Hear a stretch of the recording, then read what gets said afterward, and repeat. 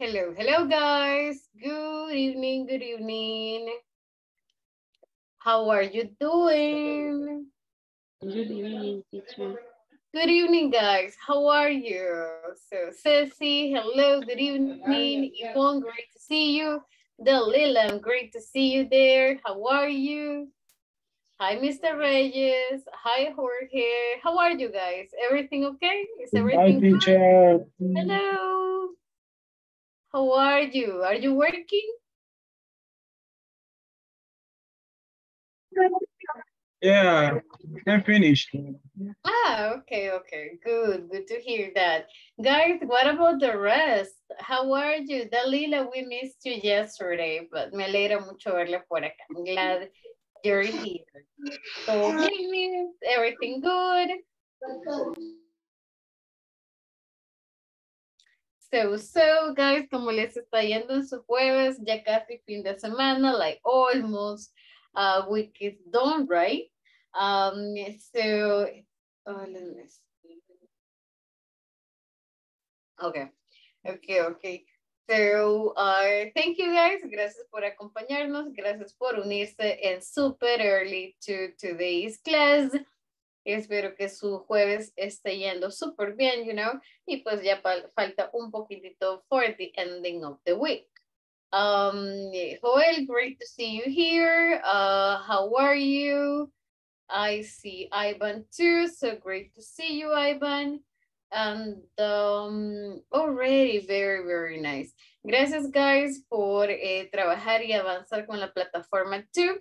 Estaba viendo por ahí algunos ya avanzaron bastante, so that is amazing. Silvia, good evening, great to see you. And guys, by any chance, pudieron practicar un poquito la conversación. Alguien se puso por ahí a curiosear, you know, to listen to that. Le intentaron escribir. Did you try to write it down or not really? No se recordaron. You didn't remember. Hi, Cesar. Good evening. Good evening. Great to see you here. ¿Alguien le escribió? ¿Alguien trabajó con la conversación? No, not yet. Todavía no. Ok, well, vamos a tener un fin de semana, guys. So, no les va a tomar mucho tiempo. It's not gonna be long, entonces podemos, you know, practicar, right? Listen and listen and listen again hasta que tengamos the expression that you need or the expression you are trying to understand, right? So, well, guys, el día de ahora vamos a revisar un poquito futuros. We're going to, si se fijan, estamos revisando or let's say reciclando a little bit algunos temas que ustedes ya manejan, but el objetivo es que si ya manejan la gramática, nos enfoquemos en speaking, right? Or si ya manejan la parte de estructura, entonces enfoquémonos en vocabulary, en utilizar la gramática también más fluidamente para intentar decir más cosas. And so, algunos temas van a ver por ahí que quizás you may say, oh, esto ya lo vi en niveles anteriores, lo cual es totalmente cierto, pero el objetivo es enfocarse en lo que más nos está costando, right? So today, guys, vamos a practicar un poquito la parte de be going to. Vamos a revisar, hablar un poquito de futuros. We're gonna check a little bit about futures. Este es un tema que lo revisaron anteriormente, so you checked it before, no va a estar difícil. Pero adicionalmente a eso vamos a agregar también un poquito de medida. So vamos a agregarle cómo hablar de measurements, que son algunas de las palabras que vimos al inicio de este módulo, right? On day number 1. Veíamos, por ejemplo, la palabra features. Guys, ¿recuerdan qué es un feature?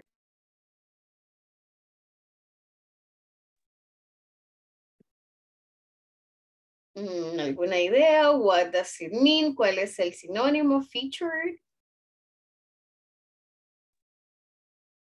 So, vimos algunas palabras como storage, vimos... Teacher, soy Will.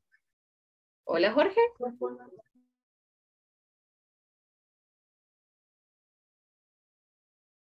Jorge, I'm sorry, no lo logré escuchar. Can you say that again?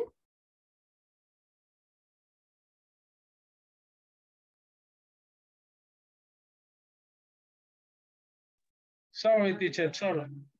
Oh, okay. No worries. That's okay. No problem. Teacher, the future sería will. No. No, de hecho vamos a utilizar today be going to. I'll be going to. Okay. Vamos a revisar be going to para planes. Will es otra forma de hablar de futuro too, pero will es más una predicción. Be going to es un plan, algo que sí va a suceder. Before guys, solamente recordemos un par de palabras here. Teníamos la palabra feature, right? ¿Cuál es un sinónimo? What is a synonym of feature? Characteristic. Characteristics, exactly. También vimos el día lunes la palabra storage. ¿Qué recuerdan de storage? What was that? Si no lo recuerdan, revisen su cuaderno, por ahí lo han de tener. What was a storage? Almacenamiento. Almacenamiento, exactly. Another word que revisamos that day was weight. What's the meaning of weight?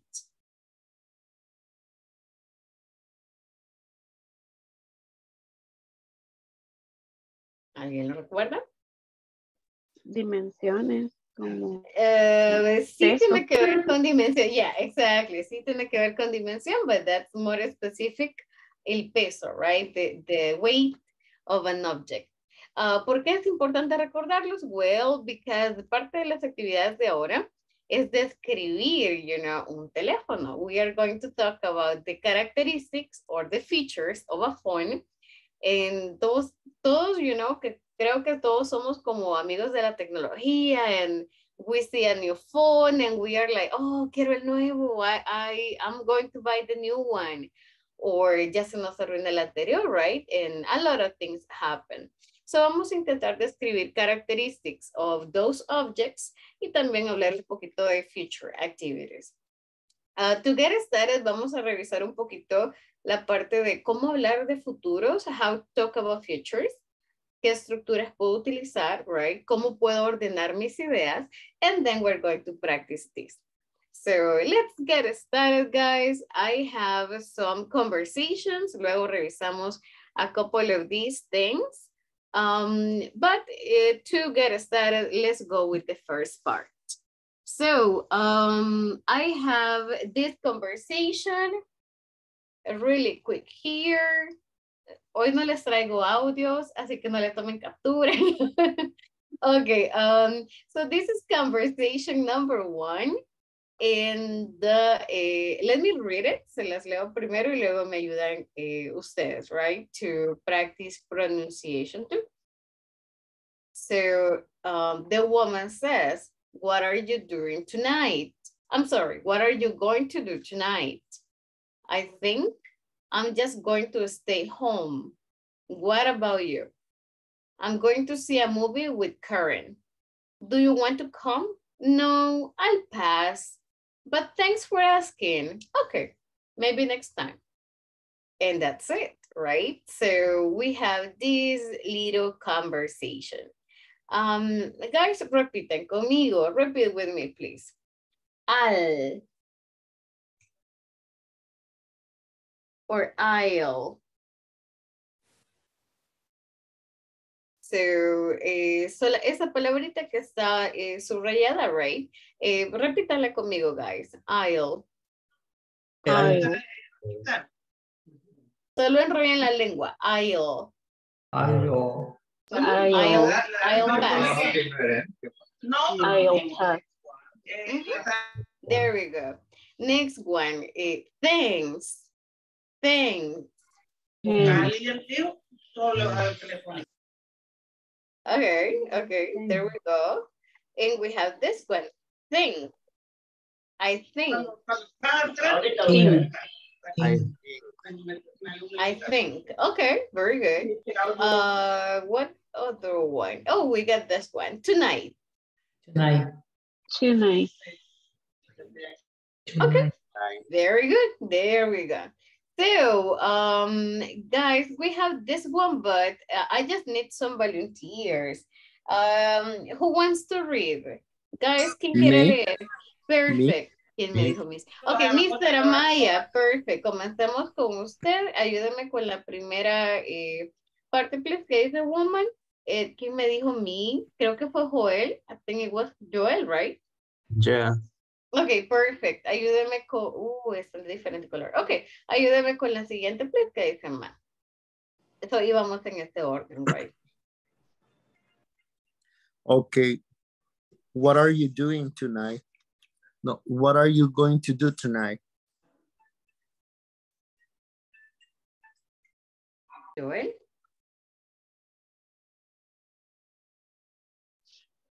Tiene mute. Pues, Joel, yo lo veo bien emocionado, pero es que está en mute. Sorry. So, it's okay, that's fine. I think I just going to stay home. What about you? Okay. Mr. Amaya, let's go again. I'm going to see a movie with Karen. Do you want to come? No, I'll pass. But thanks for Asking. asking. Mhm. Okay, maybe next time. Okay, very good. Very nice, guys. That sounds actually very good. Guys, repeat with me here. 1 second. Repiten conmigo, please. Home. Home. home. Okay, cierren los labios al final, right? Home. Home. I'm going to stay home. Home. I'm going to stay home. Stay home. That's the one. Very good. Okay, thank you, guys. I just need 2 more volunteers. Volunteers or victims. So, Mi teacher. okay, perfect. Yvonne, help me. Ayúdame con la primera, please. And guys, I need another person.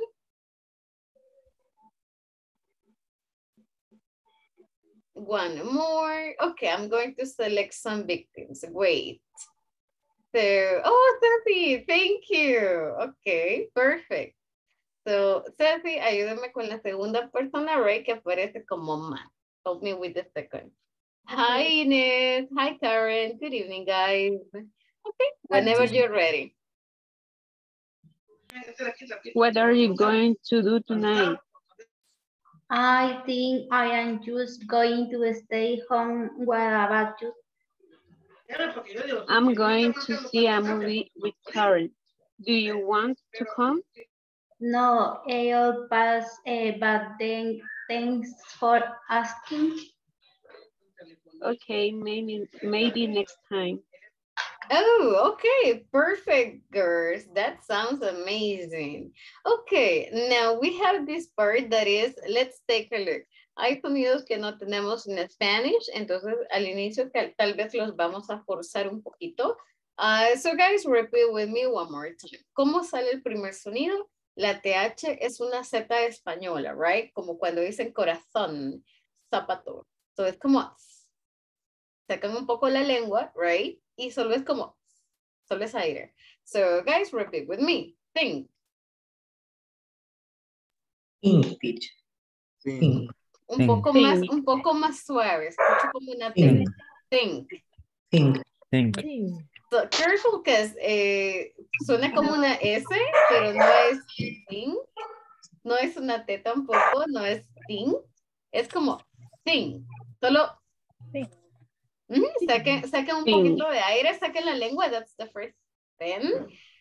So saquen un poco la lengua, think. Ah, very good. Okay. Much better. Think. Okay. Now vamos con la siguiente. Think. Thank you. Thank you. Un poco más de aire, guys. Thank you. Thank you. Okay, sounds much better. So, exactly, solamente es como un poquito de aire in that sound, right? Now, take a look at the next one. We have just. Just. Yes. That's the one. All right, very good. So now, think and think. Exactly. Now, la primera pregunta que tenemos es, what are you going to do tonight? Okay, so guys, ¿qué es lo que decía en la conversación? What do you remember?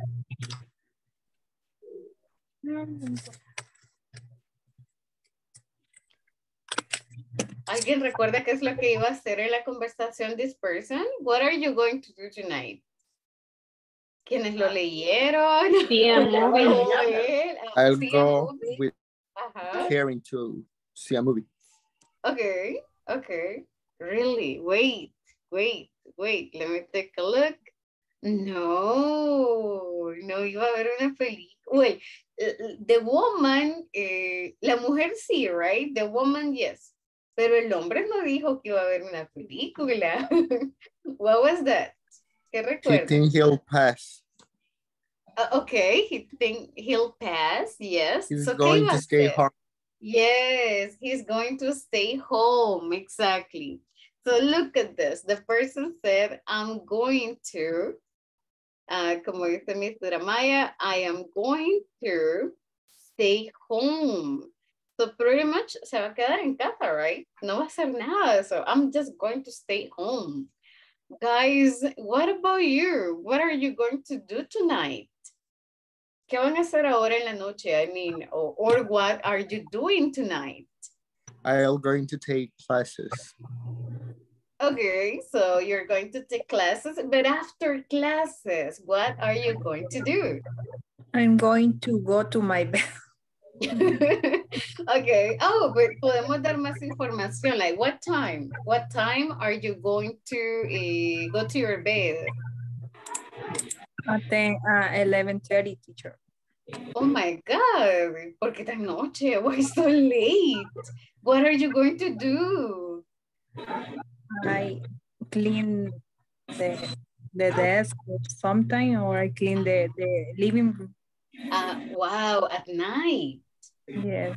Oh, that's so bad. For example, after classes, cuando terminamos clases, normally, tonight, for example, I am going to, so yo llevo comida, you know, so I am going to prepare my food. I'm going to prepare my breakfast and I'm going to prepare my lunch. Because en la mañana salgo corriendo, you know. So I'm going to prepare my food tonight. Eso va a ser ahora en la noche, right? That's gonna be tonight. Guys, ¿ustedes qué hacen? ¿Dejan preparada la ropa? Do you iron? ¿Planchan en la noche? ¿Hacen algo? Do you do anything at night? Después de clases? After classes, Cesar? I watch series. Are you going to watch series today? I Yes. just go sleep. Just okay, you are going straight to bed, no Facebook, no YouTube, no nothing, Yes. Carlos? Oh, wow, qué disciplinado. That's amazing. Yes. Okay, or are you tired? O se siente muy cansado, are you tired? Yes. Yes. So Okay. that's why. Exactly, that's why. Or a veces cuando uno está súper cansado, we cannot fall asleep, right? Ni nos dormimos, so that's so bad. All right. So, what is it about tonight? Look at this. What are you gonna do tonight? In my case, voy a quitar la primera because this is not my answer.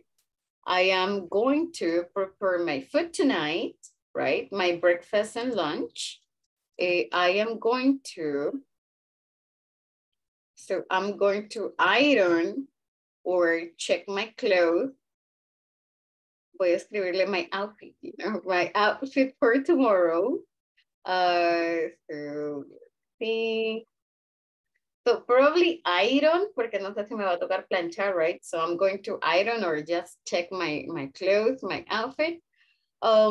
Aún no me he cepillado los dientes, so I am going to brush my teeth as well. So I am going to brush my teeth, all right? because es una rutina bien larga. So I'm gonna brush my teeth. And probably I'm going to take a shower after classes. Guys, what about you? ¿Ustedes qué van a hacer? What are you going to do? Pero solo ahora, you know, after classes. ¿Se van de una vez a la cama just like that y se duermen? Are you going to fall asleep immediately? Or les falta cepillarse? Are you going to take a shower? ¿Se van a duchar? Oh, are you going to, van a cepillar zapatos? Are you going to polish your shoes? Or, no sé, guys, tell me. Oh, la rutina también de la noche, right? Are you going to apply some cream? Are you going to wash your hair? What are you going to do? Guys, cuéntenme, tell us. ¿Cuál es la rutina? What are you missing? I'm going to listen music. Ah, okay. What kind of music? What kind of music are you going to listen to? ¿Qué música? Yes. Music for sleep. For like relaxing music. Relaxing music. Yeah. Ah, okay, sí, ya me imaginaba con un rock, you know, metal at night. So, okay, you're going to listen to some music, okay. Guys, ¿ya cenaron? Are you going to have dinner? ¿O todavía les falta cenar? Are you going to have dinner? Yes. So, ¿no ha cenado? No. Yes. ¿No ha cenado, guys? Are you going to have dinner after classes? No. Not anymore. Okay, so wait. Did you have dinner? Yes. Ah, okay, so you did. All right. Yeah, because terminamos muy tarde and no creo que las 10 vayan a cenar, right? Or do you have dinner at 10? ¿Alguien cena a las 10 de la noche? 10, 11? Yo sí. Are you serious? Dinner, okay. Wow, that's really late. So le creo que uno vaya a buscar ya en la refri, you know, something extra, but, No, eso a las 3 time? de la mañana. A las 3 de la mañana, ok. No, a las 3 no me levanto por comida. Ok, so, ¿qué más, guys? What are you gonna do? Algo bien interesante es que cuando hablamos de going to, probablemente ustedes ya escucharon la expresión gonna. So, going to siempre se escribe, right? Si van a escribir un documento formal or something, siempre va a ser going to. Sin embargo, sometimes van a escuchar la expresión gonna. En gonna no está incorrecto, pero es informal. So, nunca se escribe, solo se dice, right? Es un dato bien interesante. So, yeah, ustedes pueden decir, I'm gonna, right? I'm gonna, and that's okay, pero nunca lo pueden escribir, porque en escritura debe ser formal. That has to be formal, a menos que sea tal vez un texto. So, ¿qué más? Well, guys, estaba esperando que me contaran qué más van a hacer. So, what else are you gonna do? I'm going to prepare breakfast and lunch for my daughter. Okay. Are you going to cook or just prepare? To prepare only. Okay. So it is ready. Nice. I'm going to watch TV. After classes? Yeah. What are you going to watch? The news, a movie, soccer? The news, okay. Cuatrovisión, or what do you watch? Canal 10, quizás. Okay, so national TV, channel number. Yeah. Okay, that's all right. Dalila, what are you going to do? I'm going to cook my lunch for the next day, and I'm going to prepare the children's thing. Oh, okay. Yeah, guys, right. Anyways, creo que todos llevan comida. Did everybody like prepare? Does everybody prepare food? Yes. Oh, okay. Hi, Sandra. How are you? Hello, fine. Are you How going about to you? cook? I'm great. I'm doing fine. Yes. Are you going to cook after classes or you are ready? Did you cook? I cook after class. Oh, you cook after classes too. Okay, okay. Let me see. I don't know what I'm going to cook. So that's a really good question. Yes? Joel? I am going to drink tea. Ah, okay. That's a really good thing. And now that you mentioned, yeah, I need to drink something probably warm because I have been speaking a lot today. Okay, okay. Very good, guys. Oh, that's really nice. Guys, pregunta, ¿escribieron las oraciones o de una sola vez las iban diciendo? Like las que acaban de decir. ¿No las escribieron? Yeah, yes, very good. Okay, nice, nice, nice. Sounds good. Okay, let's take a look at the second conversation. I hope you can look at it. So, es un poquito más larga. It's a little bit longer. But still hablamos un poquito de like future activities, right? Y qué es lo que vamos a hacer. So, take a look at this one. Let me first take a look at or underline words que pueden ser nuevos y luego la practicamos.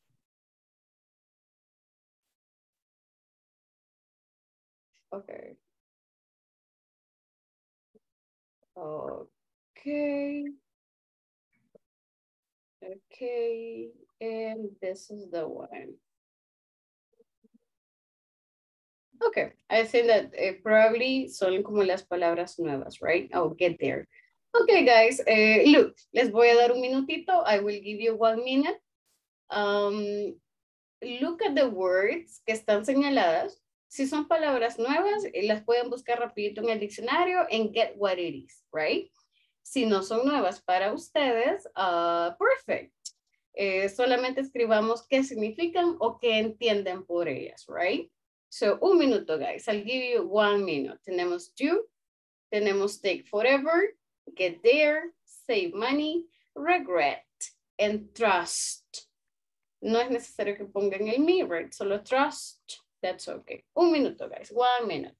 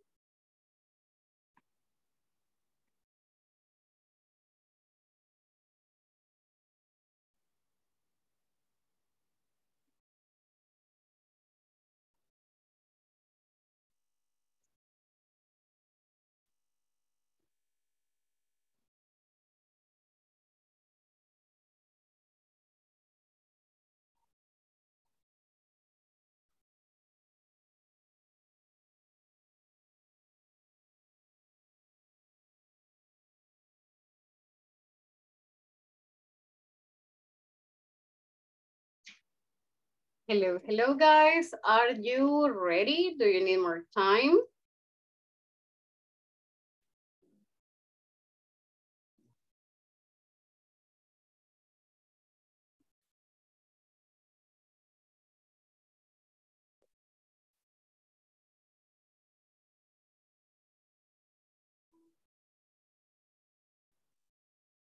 Already, I'll give you 1 more minute.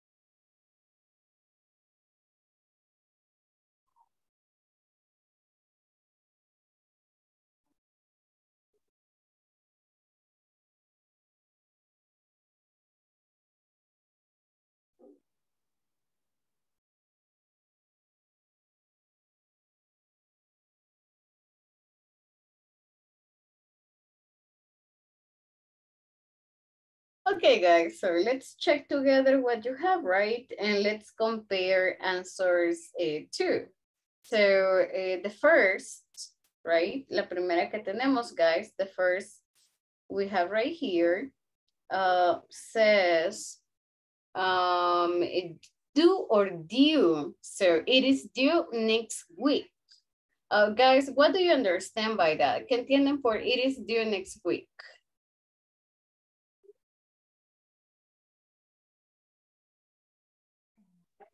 Pendiente la nueva semana. Pendiente.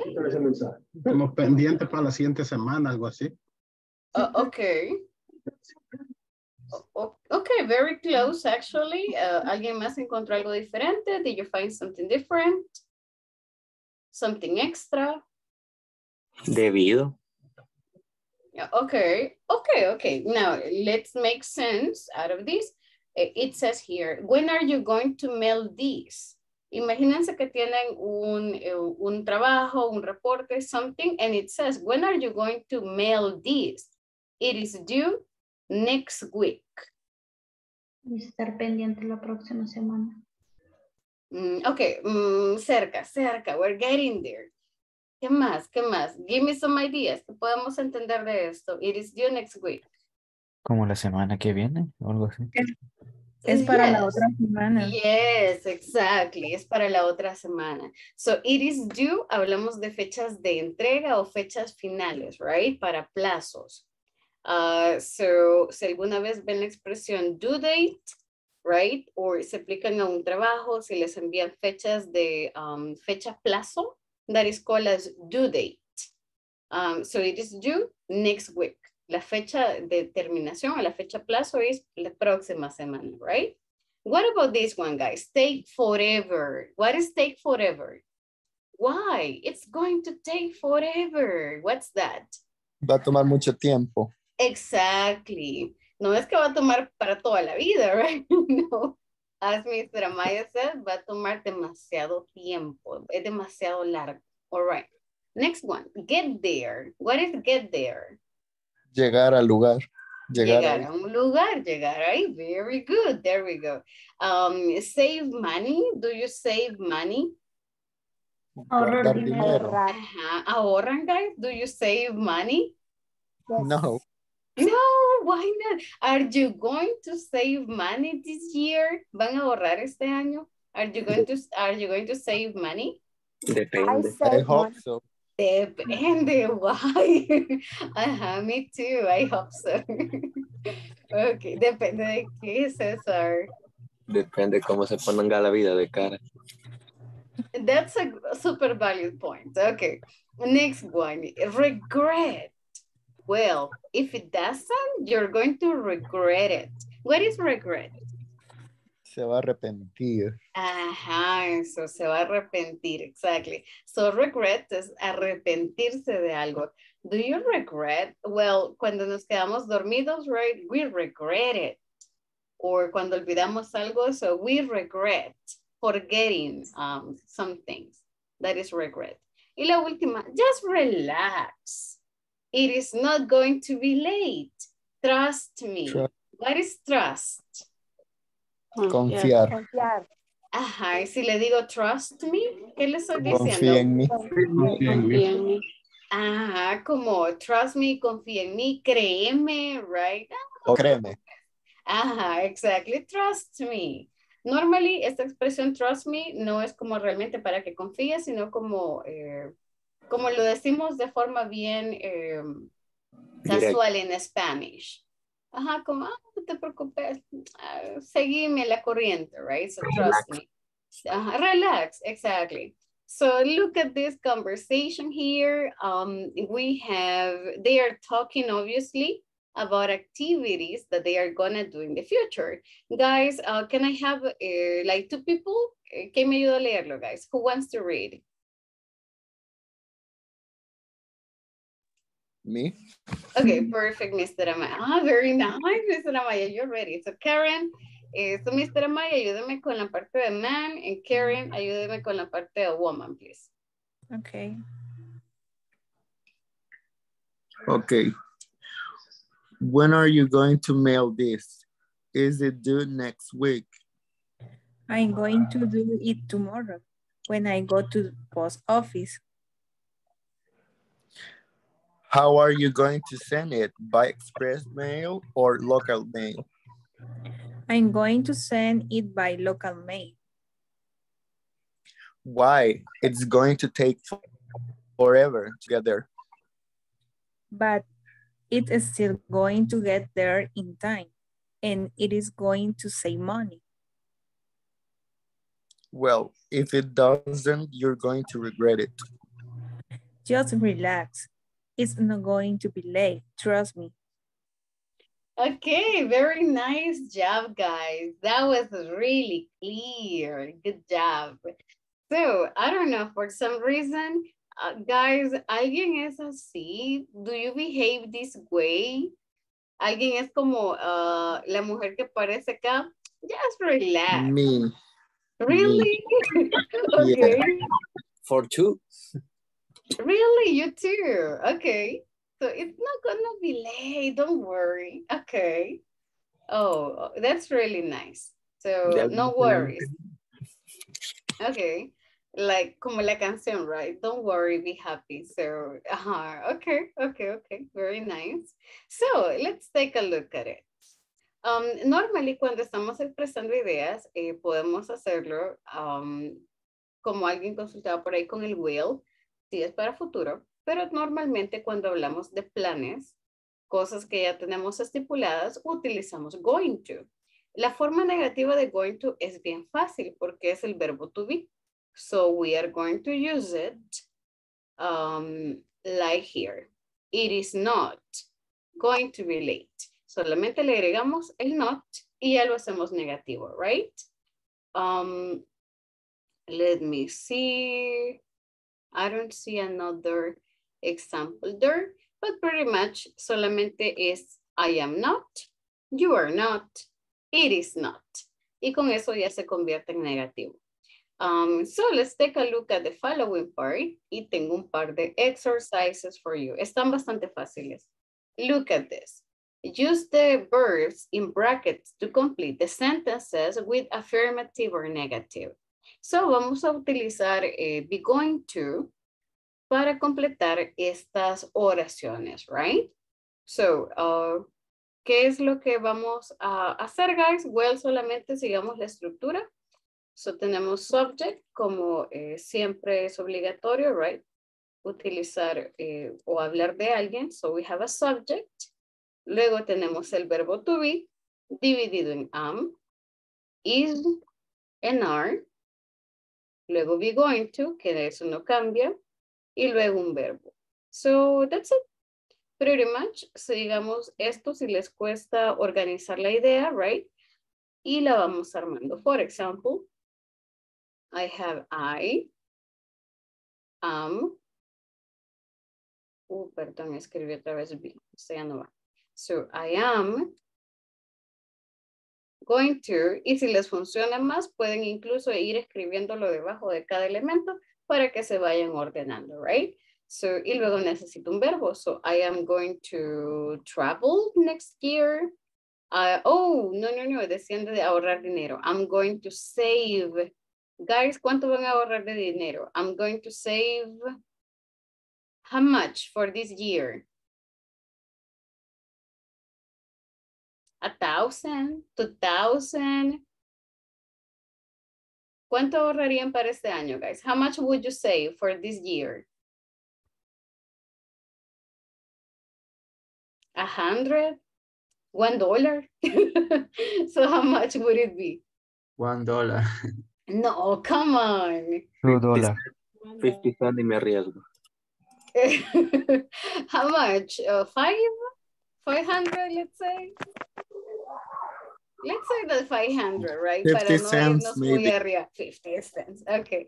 So I'm going to say 500 this year. All right. So if you take a look, solamente ordenamos la oración y luego ella solita, right, va teniendo sentido. So if you check subject, verb be, going to, y luego el verbo, and that's it. So let's do the same with the exercise below. Si hay alguno negativo, ¿qué voy a hacer con el negativo? Oh, solo le agrego not. I am not going to save $500 this year. Y eso es todo. Solamente le agrego not. So, take a look at number 1. Here we have, I'm going to put it here. Okay. Take a look at the first. I borrow some books from the library today. ¿Cómo lo puedo completar? How can I complete the first? I am going to to. borrow some books. Very good. from the Okay, so library today. I'm going to, I am going to borrow. Very good. I'm going to borrow some books. Okay, nice. That's okay. What about the second? What about number 2? He He's not going to pay. He's not going to pay. Exactly. He is not going to pay your money back. Como cuando le prestamos a alguien, right? Y sabe que no le va a pagar. So he's not going to pay your money back. That's the one. Okay, guys. Completemos de la 3 a la 9. From 3 to number 5, I'll give you like 2 minutes. 2-3 minutes. Están cortitos. Si se llegan a get stuck, let me know, me avisan para poder, you know, help you if you need any help. Comenzamos de la número 3. You can start from 3.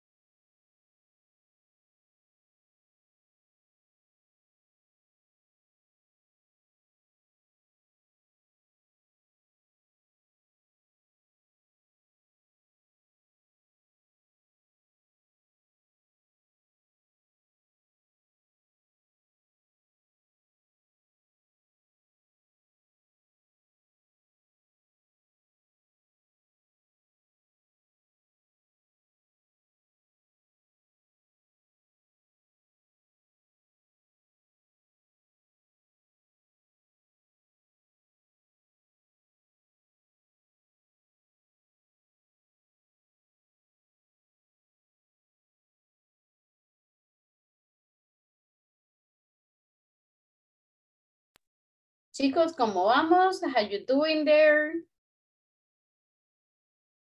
¿Han tenido dificultades con alguna or you're fine, you're good?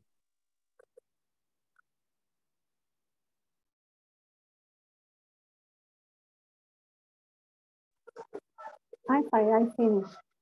Okay. I finished too. Oh, that was fast. Okay, very good. I finished. Okay, perfect, very, very nice. Okay, guys, so let's take a look. Let's check really quick. Number 3, ¿quién nos ayuda con la tercera? Who helped us with number 3?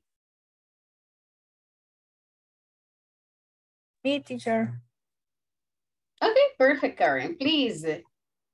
The drone is out of control. It is going to crash. Oh, very good. Okay, so it is going to crash. Thank you. Number 4, who has number 4? Me, teacher. Okay, thank you, Yvonne. They aren't playing well. They are not going to win the match. Okay, perfect. That sounds good. Number 5. Ivan, ya lo veo por acá. I'm happy you're back. Silvia's. Juan Antonio, guys, ¿alguien tiene la número 5? Who has number 5? Silvia Estela.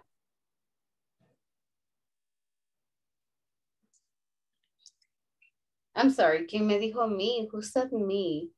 Me, Amaya. Oh, Mr. Amaya, go. I'm sorry, no sé por qué la cámara no se me activa. Okay.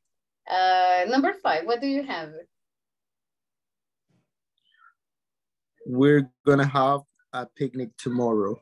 Mm-hmm. Oh, very good. That was easy. Yeah. Okay, very good. Number 6, guys. Number 6, who has it? Me. Okay, Dalila. She is going to fly to New York next week. Very good. There you go. So she's going to fly. Number 7, guys. Who has 7? Me, Yes, Sandra? you can take the newspaper. I am not going to read it. Very good. I am not going to read it. Mm-hmm. Number 8. I need to tell you something. Who has the rest?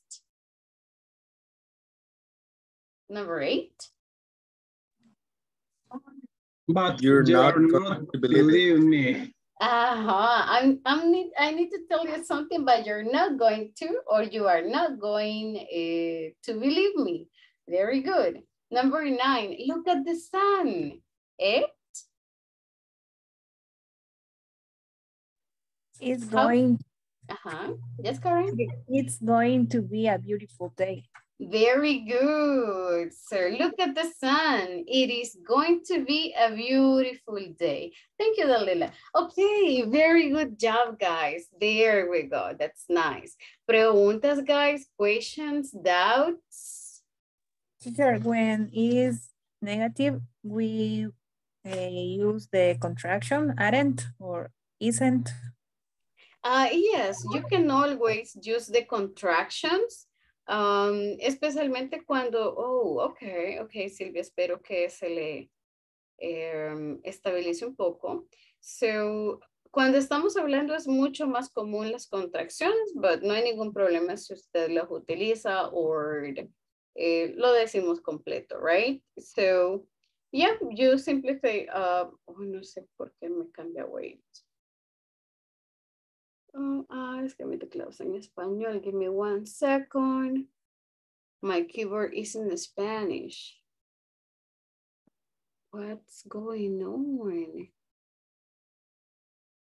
Oh my goodness. Wait. I don't know what I did to my keyboard. Okay, there you go. So I am going to, siempre lo podemos usar en contracción, of course. Podemos usar I am not going to, que sería la contracción de I am not. O si tenemos you are going to, siempre podemos utilizar Para negativas, right? You aren't, she isn't, we aren't. No hay ningún problema. There is no problem. Incluso con las positivas lo acabamos de hacer de forma completa, right?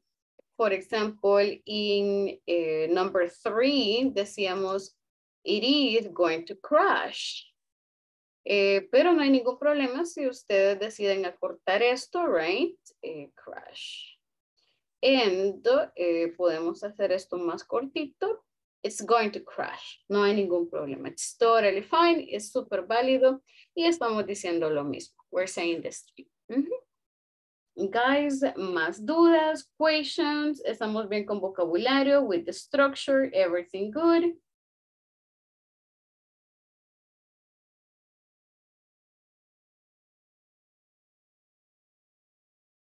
It's okay.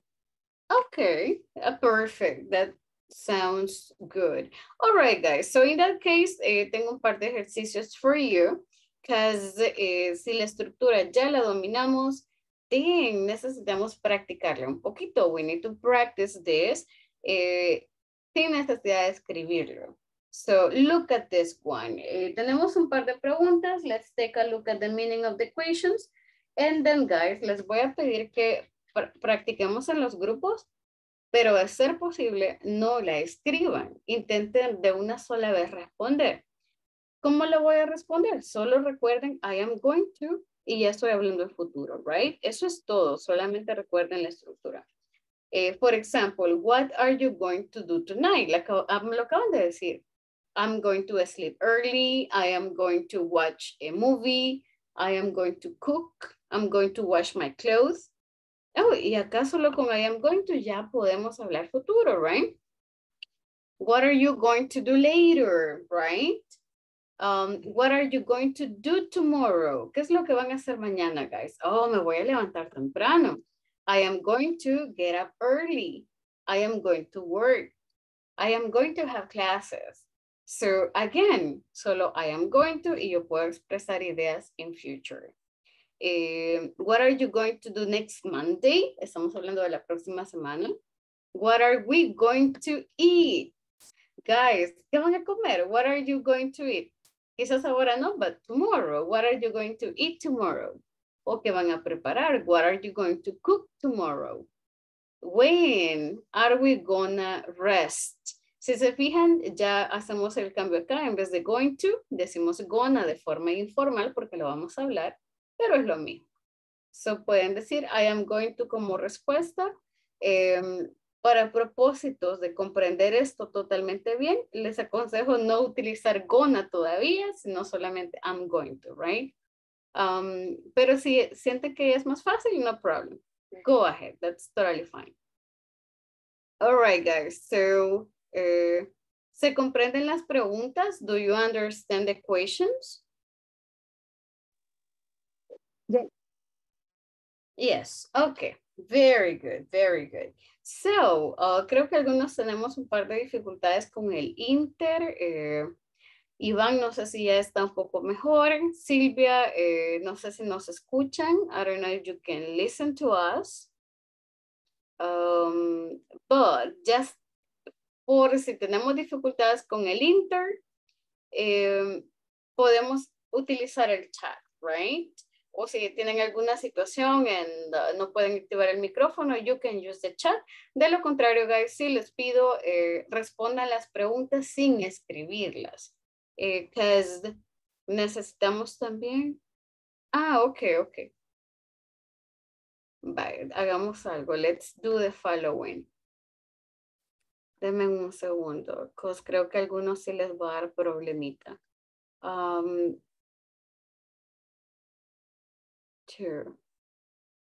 3, 4,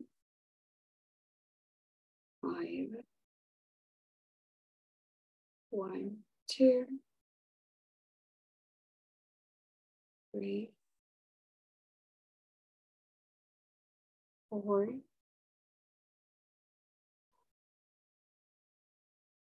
and 5. Okay, guys, so let's do the following. Los voy a invitar por acá a los grupos, les va a llegar la invitación. Les voy a compartir pantalla para que no tengan que compartirla o para hacerlo más fácil. And guys, tenemos 5 minutos para responderles. But César, Yvonne, Karen, Silvia Estela y Silvia Inés, quédense por acá, stay here, para evitar los problemas del Inter. Si alguien más tiene problemas con el Inter, let me know, para que mejor se quede acá, right? A veces las salas los tienden a sacar, so. Pues no tengo problema con el Inter, la verdad.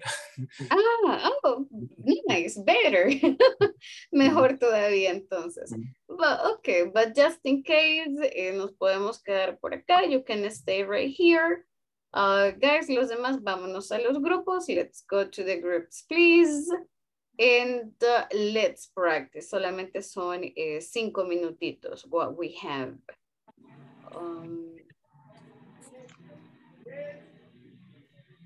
This is number 6. Give me 1 second. Okay.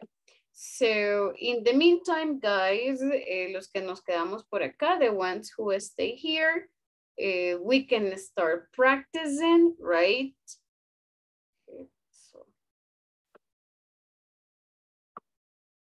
Okay, give me 1 second. Okay, so guys, estas son las preguntas and voy a cerrar mi micrófono para no interrumpirlos y podamos practicar as much as possible, right? Les pido que demos tanto detalle como puedan, give as many details as possible. Lo único que tenemos que seguir por acá es I am going to y luego vamos agregando verbos, right? Y eso es todo, guys. No nos complicamos mucho para hablar de futuros. So, 5 minutitos, probably pueden ir respondiendo una pregunta a la vez, one question, y todos vamos dando ideas, right? De todos los detalles que puedan, as many details as you can. So, guys, el salón es suyo, the classroom is yours.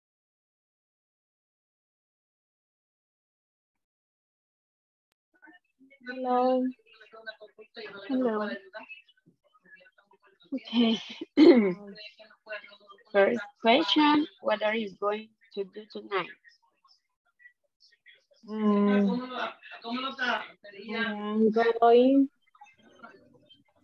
I am going to clean the kitchen. Okay. César? Perdón. ¿Tú? What are you going to do tonight? I'm going to eat. To eat. Okay. To take a dinner.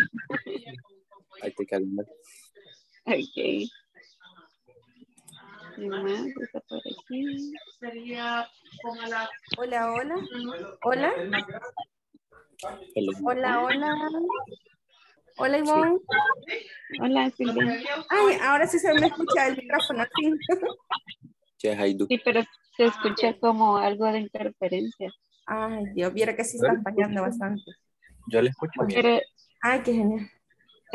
Okay.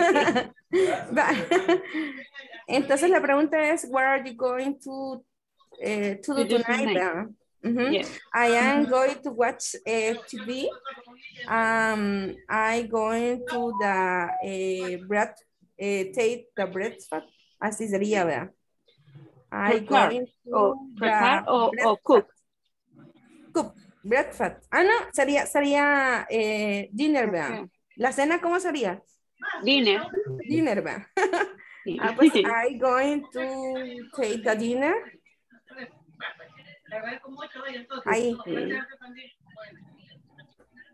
And you, Yvonne, what are you going to do tonight? I'm going to wash the dishes. And César, what are you going to do tonight? Qué raro ¿será que ya me estoy equivocando en pronunciarlo? What are you going to do tonight? Así sería. Yes. No, that is okay, miss. That sounds good. Probablemente lo escuché usted diferente, porque cuando empezamos a desarrollar fluidez, el what La T se convierte en una R. Entonces es como what are. What are. Probablemente por eso lo escuché raro, but no, that is perfect. So, what are you going to do tonight? Y si lo dice un poquito más como unido, es como, what are you going to do tonight? So, what are. But it's okay. La siguiente sería, what are you going to do later? Sería, ¿verdad? Yes, later. Later. I am going to iron the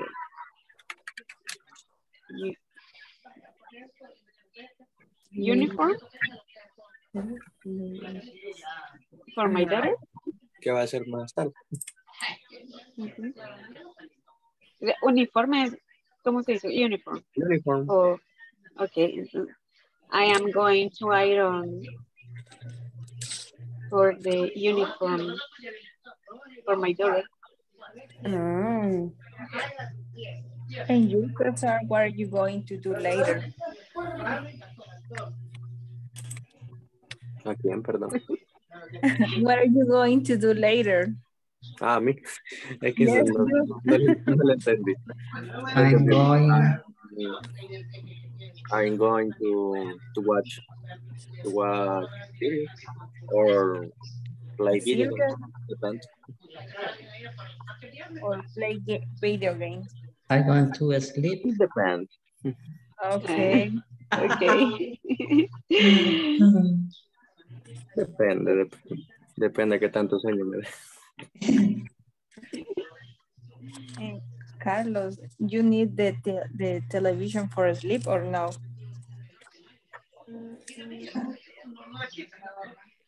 Carlos. Yo, en el caso mío, I'm going to sleep. But you don't need the television. You watch TV? Yes, you?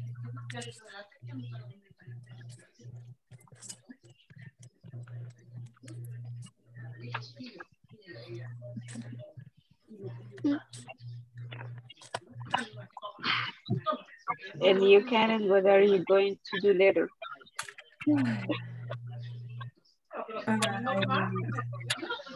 going to watch my team, and then I clean the bed, and then I go to sleep. I'm tired. Okay. What are you going to do tomorrow?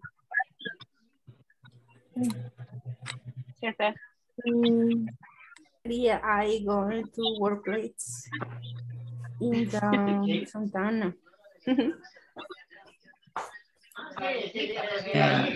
Caso mío es I'm going to go to work. Okay. In Davila or Joel, what are you going to do tomorrow? Joel creo que está de oyente ahorita. Varios. Carlos Amaya, tú, and Jonathan.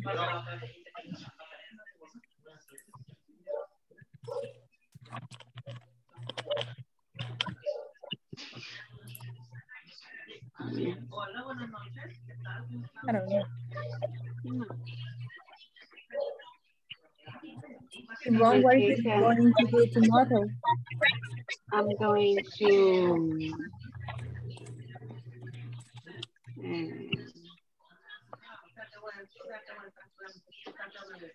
cook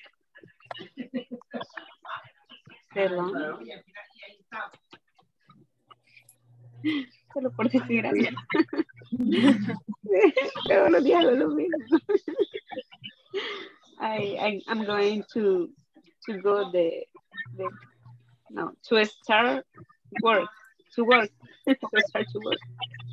To the jail. ¿Ah? The jail. A la cárcel. Por no llamarle trabajo a la cárcel.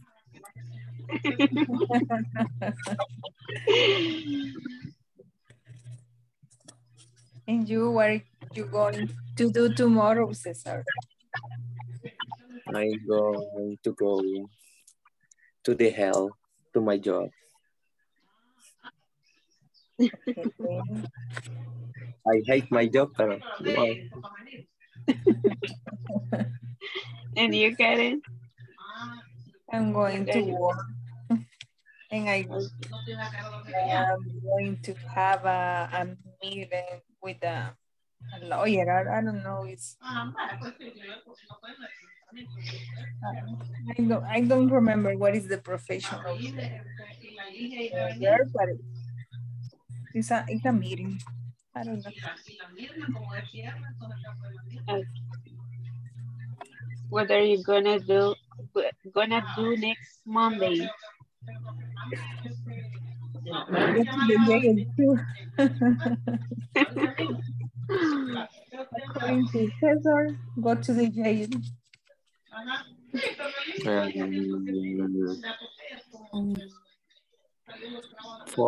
going to go to my fisioterapeuta. ¿Cómo se dice fisioterapeuta? ¿Qué? ¿Cómo se dice fisioterapeuta? Terapeuta, algo así. Fisioterapeuta, algo así, no sé. Ajá, sí, pero algo así. Bueno, pero a eso sería. Okay. Sería, pero ahí cambiaríamos, ¿verdad? I am gonna. I'm gonna. No, puede ser siempre going, dijo el teacher que usáramos I'm going. I'm going. Sería I going to the play soccer. Fisioterapia. No, fisioterapia. Lo mismo que dice fisioterapia. Así se dice, fisioterapia. In my case, I'm going to start to work at 9:30 a.m.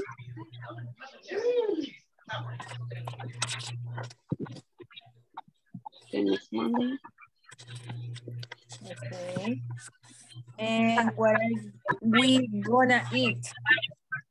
Sería I going to eat and potatoes, and I take a cup coffee, etc. No sé qué voy a comer mañana. You don't eat the dinner now. Yeah. What are you gonna eat? Today or tomorrow? Tuesday, teacher. Well, I'm not going to eat anything. No, but that is no eating the dinner. In my case, yes. Pues la verdad no sé, ya voy a ir a ver qué cocina. Vaya, pero dígalo en English. No sé cómo se dice eso. Guys, ¿cómo podemos decir eso? Ayudémosle a César. ¿Cómo digo? No sé. I don't Voy a ir a know. revisar o algo. I don't know to Es futuro. Voy a ir a revisar. Es futuro. No sé, teacher. I'm going to. Ajá. Yes, exactly. I mean, eso que decimos en español, voy a, eso es I'm going to. Ajá, es lo mismo, sir. I don't know, I'm going to check. There you go. Ajá. I'm going to check the kitchen.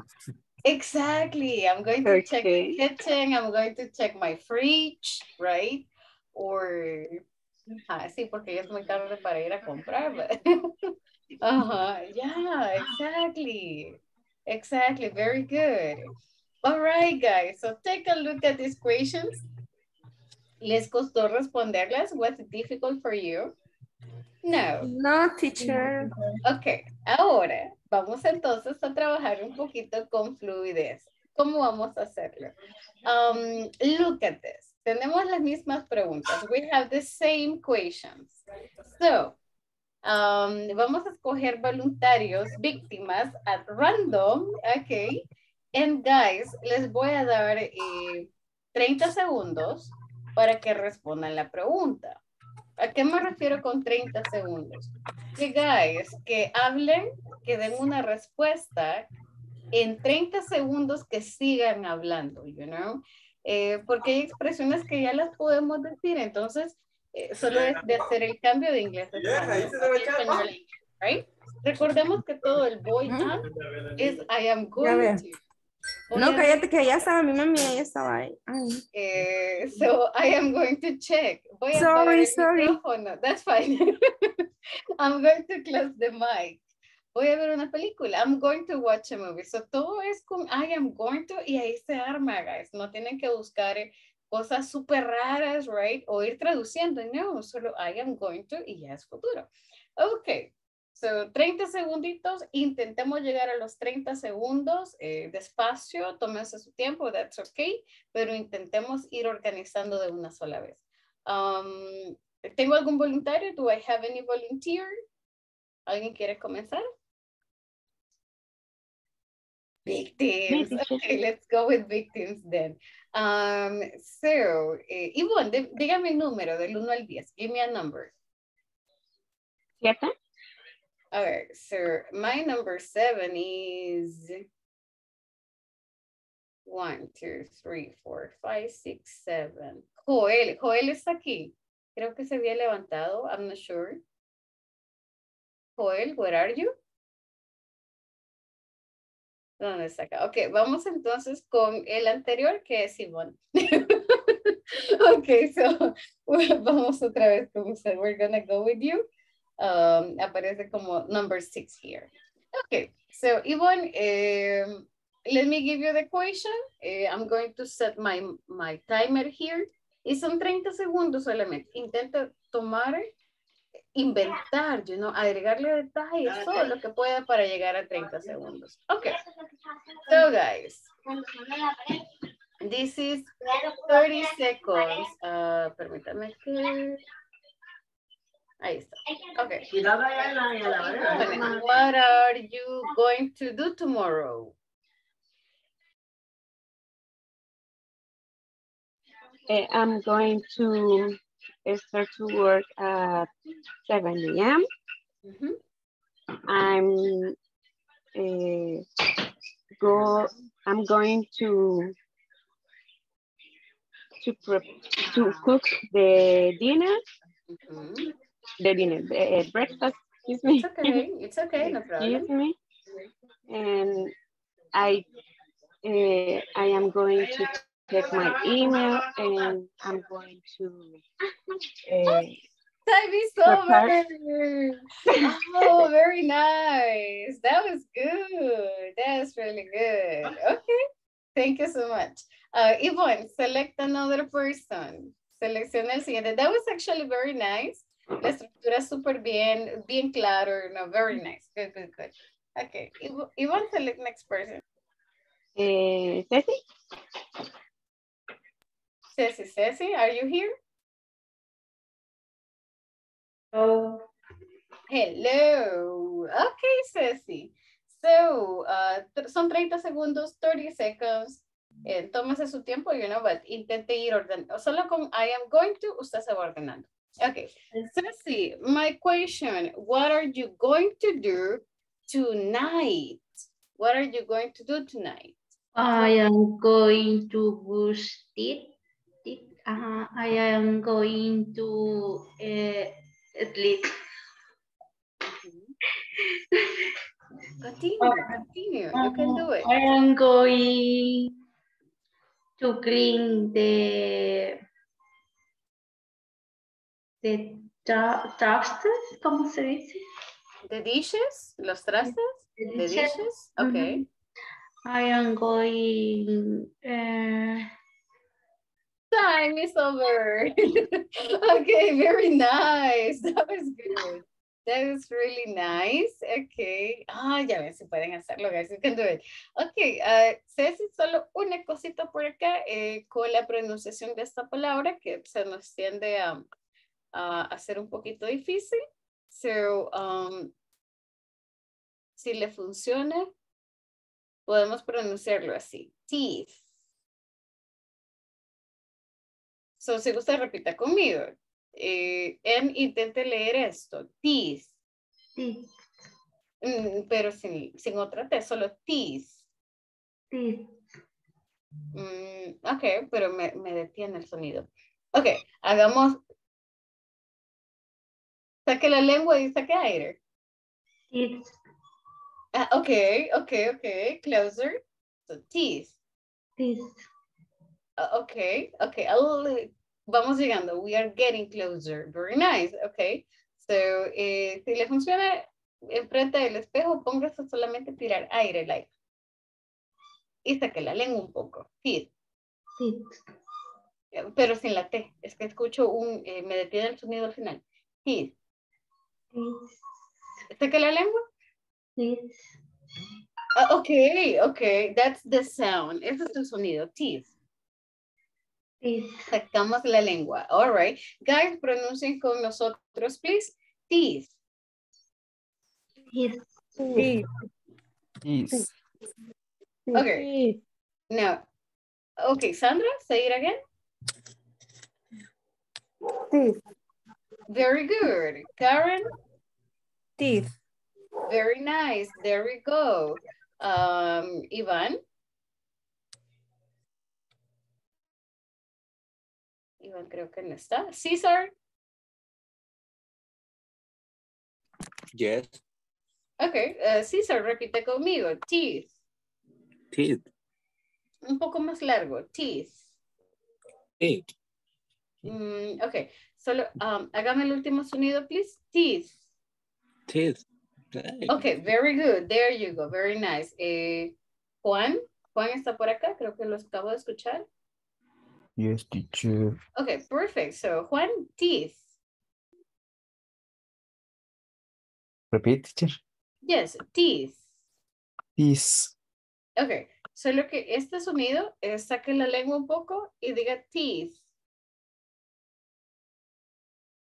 Me traba la lengua, teacher. No, de hecho no sé, no, es para que afloje. Quiero ver. Okay, so one more time. Teeth. Teeth. Algo así. Yeah, okay, a little closer, pero escucho una S al final. I'm listening to an S. So, guys, again, el sonido no lo tenemos. So, toma un poquito de tiempo, right? Practicar, no se ve raro, but, you know, it works. So, hagamos esto, you know, solo saque la lengua y hagan. Ese es el sonido, eso es todo, solo es aire. So, teeth. Ceci, one more time, teeth.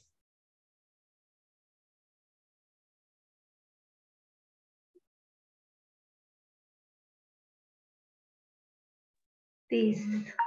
Oh, okay. There we go. We're getting there. Very nice. Okay, good. Ceci, give me another number, please, from 1 to 5. Y vamos con el último de esta ronda. From 1 to 5.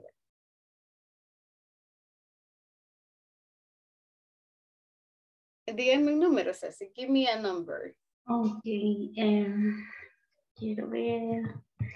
Ahorita se lo digo. Del 1 al 5, from 1 to 5. Ok, del 1 al 5. Yes. El 4. Okay, so I'm going to, vamos a ir de los últimos hacia arriba. So number 4, that is Karen. Thank you, Ceci. So Karen, let's go with you. And let me see. Okay. So Karen, the question is, what are you going to eat tomorrow? It's 30 seconds, so invéntese lo mismo. No sé si ya lo planificó, otherwise, invénteselo. You just make it up. Give me one moment. Are you ready? Yes. Let's go. For breakfast, I'm going to eat cereal and some fruit. And for the lunch, I'm going to prepare a chicken with rice and vegetables.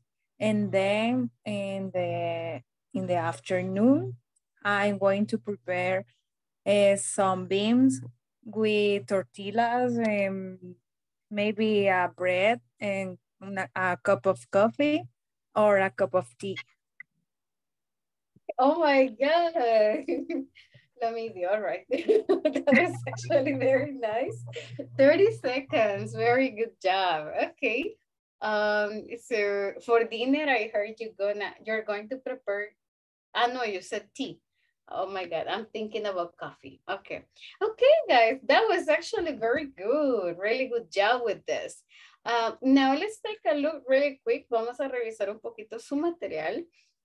Vamos a irnos un poquito atrás, adelante, porque hay contenido que lo vamos a ver hasta el día de mañana. But today, guys, vamos a revisar la parte de be going to para futuro.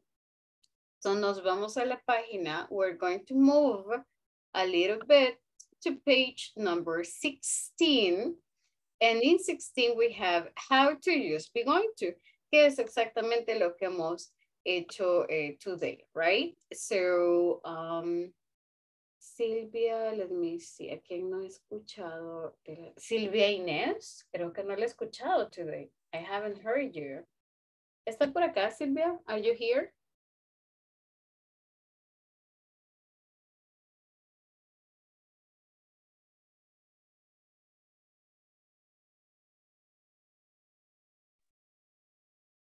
Silvia, le veo conectado el audio, pero no le escucho. Sí, Usted no se escucha. me conecta cada momento, teacher. Todavía el internet. Sí, así ha estado toda la clase. Solo escucho un ratito y de ahí me vuelvo, desconecta y sale y entro cada rato. That's bad. Okay, okay.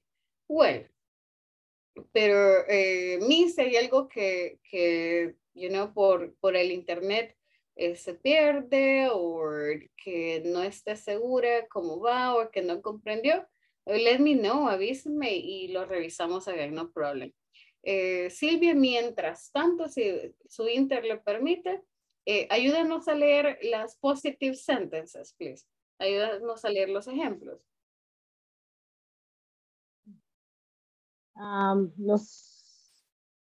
Los ejemplos del positive, negative. Yes, please. Yes, yes, yes. Okay. This ones. I am going positive.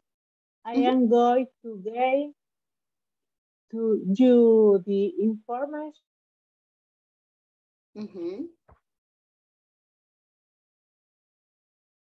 Continue, please.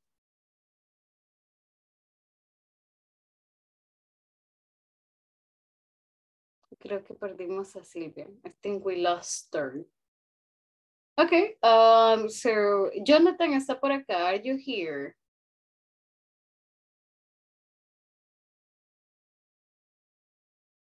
Yes, teacher. Oh, Pero all right. acabo de llegar hace unos 20 minutos. Okay, okay, but thank you. Thank you for joining. Were you working? ¿Le tocó trabajar? Were you working? Yes, I fui, se dice, I went, ¿verdad? I went. Santa Ana. Oh my God, okay. The traffic estuvo, teacher. Was difficult. Okay. Voy llegando a la casa hace más o menos 20 minutos, así que wow. estoy retomando todas las ideas de mis compañeros. Oh, okay, okay, that's totally fine. So thank you. Well, in the meantime, ¿nos puede ayudar a leer? Can you help us read? Yes, teacher. Okay, perfect. Thank you so much. Here, de la segunda, from the second, please. Okay. The airline is going to transport the shipping. Your package are going to arrive tomorrow. Okay. Where is the package going to arrive? Very good. Who is going to deliver it? Deliver it. Okay, oh, very good, very good. Okay, thank you so much. All right, guys, so if you take a look, es pretty much lo que hemos estado revisando, right? La estructura de be going to.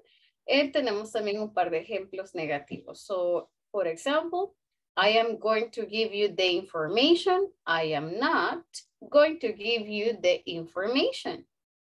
The airline is going to transfer the shipping and the airline isn't. La consulta que tenía Karen sobre contracciones.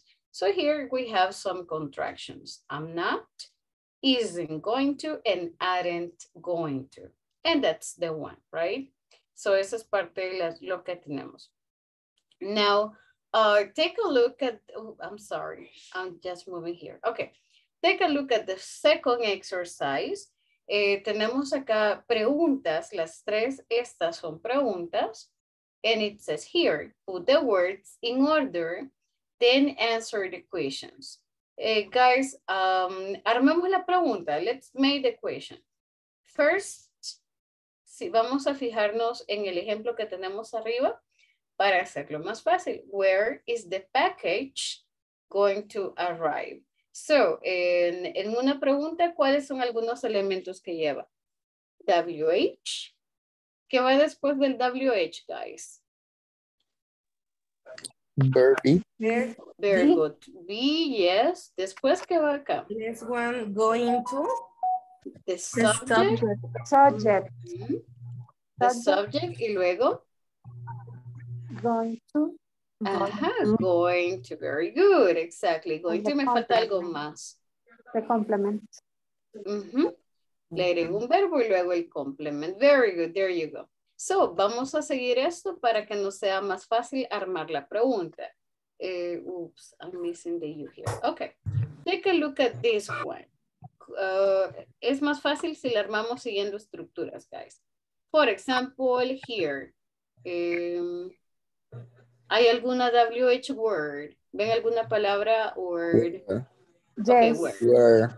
Where. Okay. Entonces, primero sería where. Wait. And, okay, ayúdenme a armarla, please. Where? Where are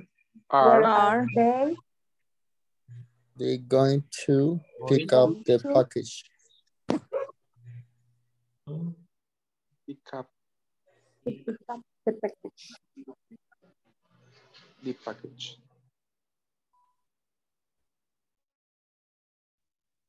Oh, okay, there we go. Like this?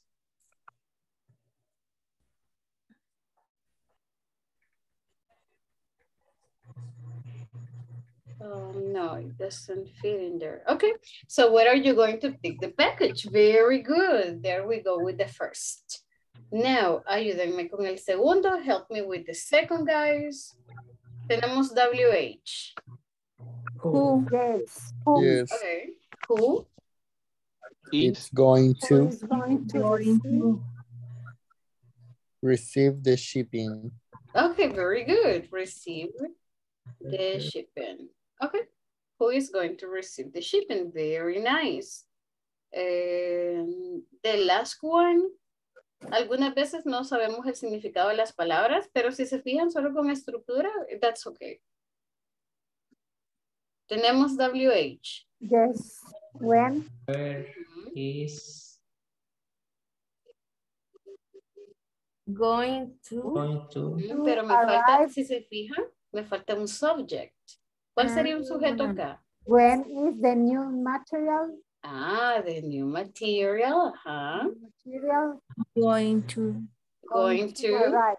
Ah, very good. Very good. Exactly. Y eso es todo. That's it. So, la estructura me sirve para eso, right? Para ordenar ideas. When, luego el verbo to be is, luego el sujeto, the new material, going to, when is the new material going to arrive? Okay. Perfect. Very good. Quick question, guys. ¿Alguien trabaja con importaciones? Do you work with import and export? Nobody. No. ¿Alguien trabaja en compras? Do you work in purchase? Teacher. Silvia? Sí, en importaciones y exportaciones, ¿verdad? Oh, okay. Okay, perfect. So Silvia, este tema es suyo. So these are the questions you need. Okay. Yeah. Hasta las preguntas le estamos dando, you know? Yes, teacher. Okay. ¿Alguien más trabaja en logística, guys? Do you work in logistics? No. ¿Ventas? Yo soy gestora de ventas. Okay. Cesar, you worked in Bianca, you mentioned, right? Yes. No, hombre, cabal. So these are like the kind of scenarios you're going to have. Okay, very good. Teacher. Ventas too, Ceci? Yes. What do you sell? What does your company sell? De perlas bisutería. Bisutería. Ajá, se llama de perlas bisutería. Okay. But do you sell the material or do you sell the jewelry? ¿Venden ya como la joyería o los materiales? Material y accesorios. Okay. Oh, all right. ¿Usted compra productos? No. No, se lo vendemos. Okay. Pero me imagino que hacen envíos and everything. Ajá, sí, hacemos envíos entre la zona metropolitana y también fuera. Okay. That's really good to know. Why am I asking you this? Because normalmente ahora en la industria todo tiene que ver con importaciones, right? Hay mucha facilidad con eso.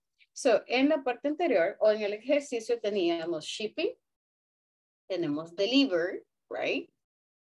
Teníamos la palabra pick up, tenemos arrive, que son expresiones que las utilizamos precisamente para esto, right? Para comprar o enviar material. So we have a new material, or en el caso de Ceci, for example, tenemos algo que se llama raw material, que ustedes creo que ya lo vieron, que es la materia prima, right? The objects, or cosas que no han sido procesadas. So, let's take a look at this. Guys, ¿todos están familiarizados con estas expresiones? Shipping, deliver, pick up, arrive, raw material. Shipping, no, teacher. Shipping is new. Okay. ¿Alguna vez han comprado en Amazon? Have you ever bought in Amazon? Yes. Alibaba. Amazon. Yes. Okay. ¿Han visto la palabra shipping? No, I don't know. No. Está en español. Yes. What Yes, I is see it. shipping, guys? What is shipping? Como, ¿Alguien nos quiere explicar qué entienden por shipping? Los que ya han comprado. o sea, como Compras, no. envíos. El embarque. Yes, it's related to everything. Obviously, de un país a otro normalmente le llamamos shipping, right? En El Salvador le llamamos delivery, right? Because es como más cercano, se lo van a dejar a la casa and everything. But shipping es a lo que le llamamos el envío, right? Or cuando tienen encomiendas, normalmente les cobran shipping.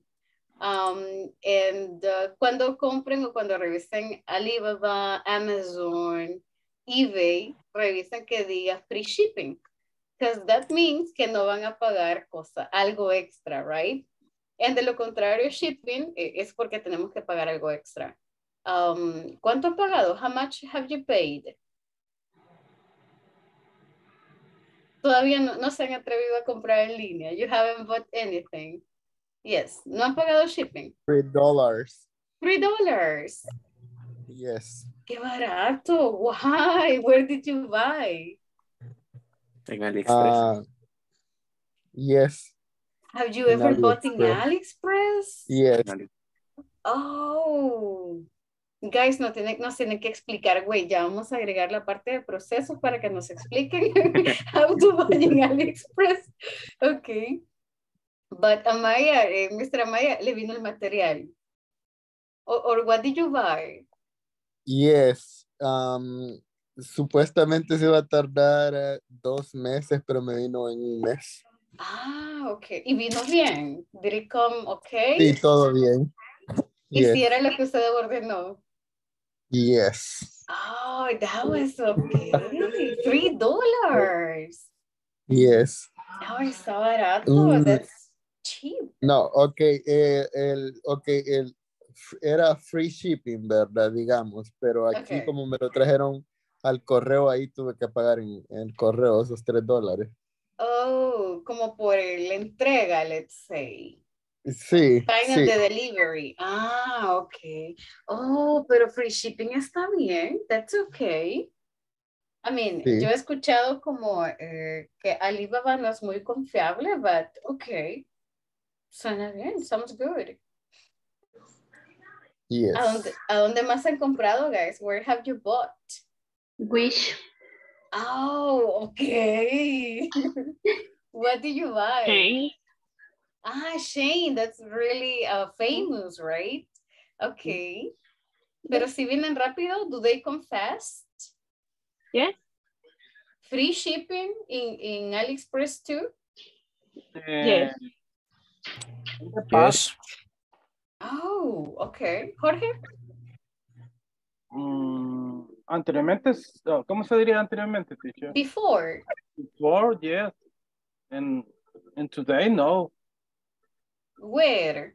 I try to buy case for telephone. And no free, no shipping free. Oh, but where? In what platform? In which? AliExpress. AliExpress. Oh, okay. Amazon, yeah. Amazon, yeah. But how much is the shipping for AliExpress? Do you remember? Yeah. Like how much? How much?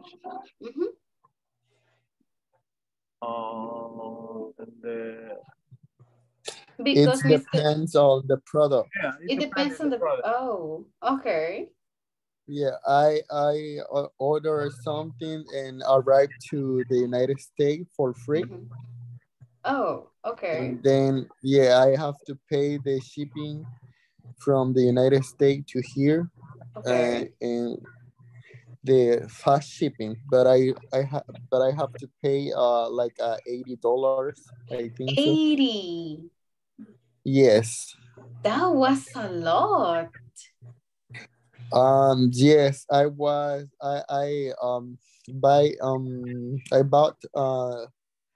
cases, phone cases. Do you have a business? Something like that. Oh, okay. Yes. Mr. Amaya, cuéntenos, so tell us. Okay. And I ordered like 30 cases. Sí. Okay. Yes. But you paid $80 for those. Yes. And they came in 2 weeks. But that was fast. Yes, that's why. Okay, but in your business, como biznero that you are, is $80 cheap? Yes. Okay. Yes. Okay. Yeah, because for me that's expensive, but because yo compraría uno, right? But that's why. Oh, yes. Okay. Interesting. Interesting, guys. You have a lot of experience. So you have bought like a lot of things. No, guys, entonces el siguiente ejercicio está como super perfect for you.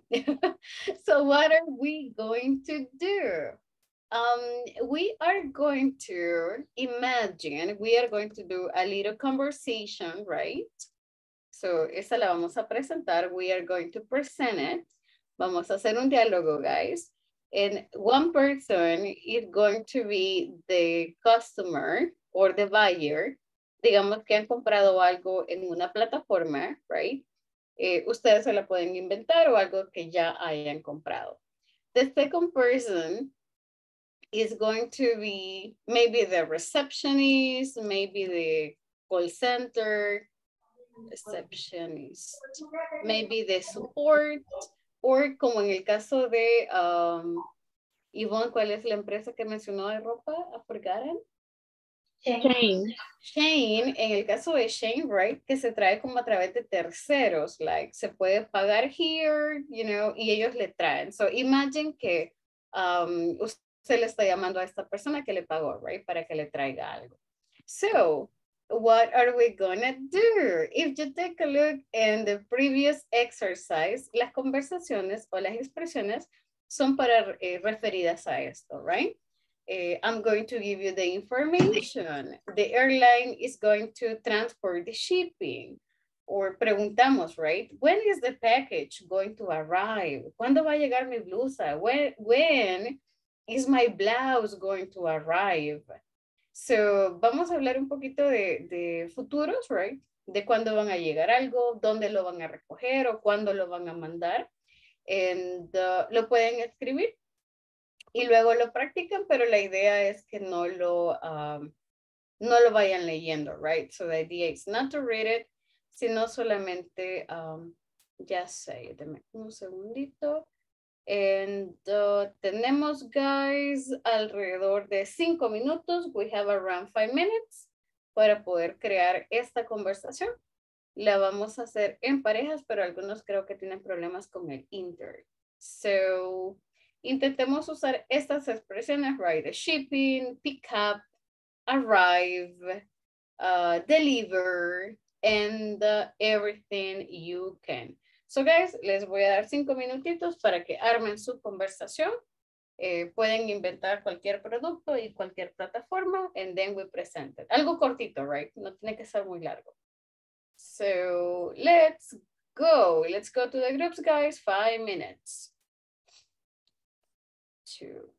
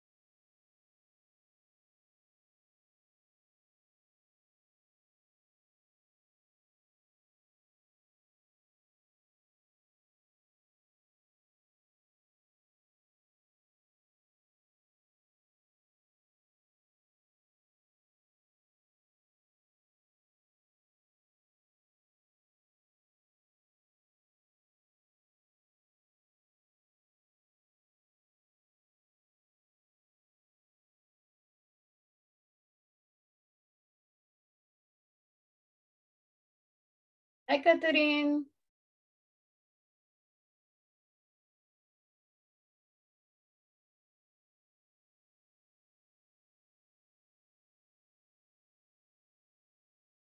Oh, Catherine, can you hear me?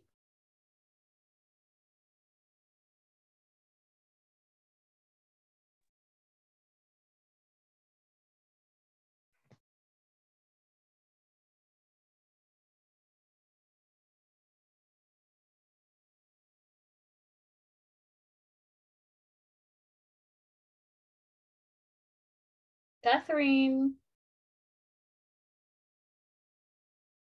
¿Me logra escuchar, Miss? Can you hear me?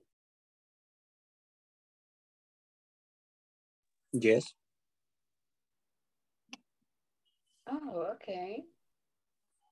Another, I don't know.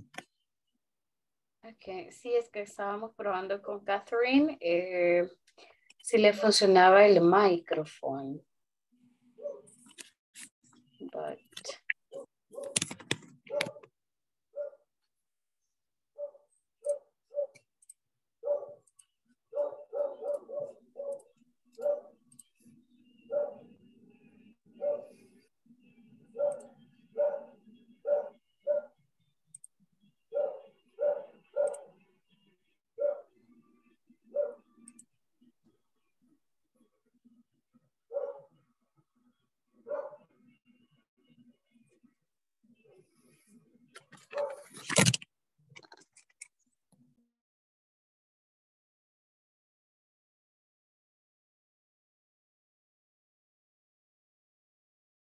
Okay. So, yeah, this is weird. No, pero Catherine, el micrófono lo veo apagado. Si gusta, enciéndelo y revisamos, you know, and we check. Pero no sé si usted nos logra escuchar. I don't know if you can listen to us.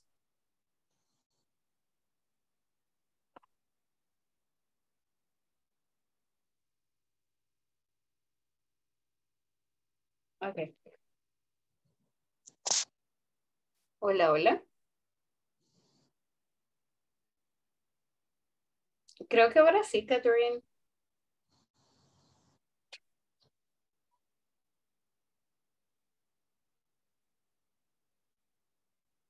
Usted nos escucha. Can you listen to us?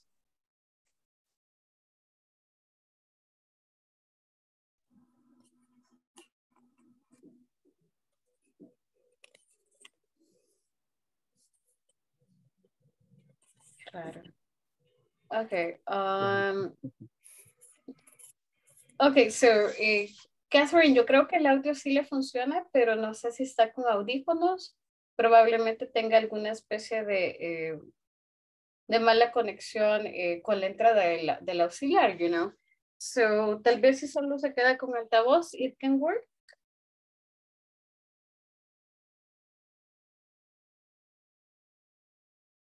Okay. Okay. That looks weird. Déjeme, le voy a comentar a los compañeros para que ellos me le den apoyo, because sí, it's weird, pero creo que sí la logré escuchar a little. All right, guys, so thank you so much for coming back. And how was your practice? ¿Pudieron terminar las conversaciones? Do you have it ready? ¿La pudieron armar? ¿Les costó? Or not yet? ¿Las iniciaron? Did you get started with that?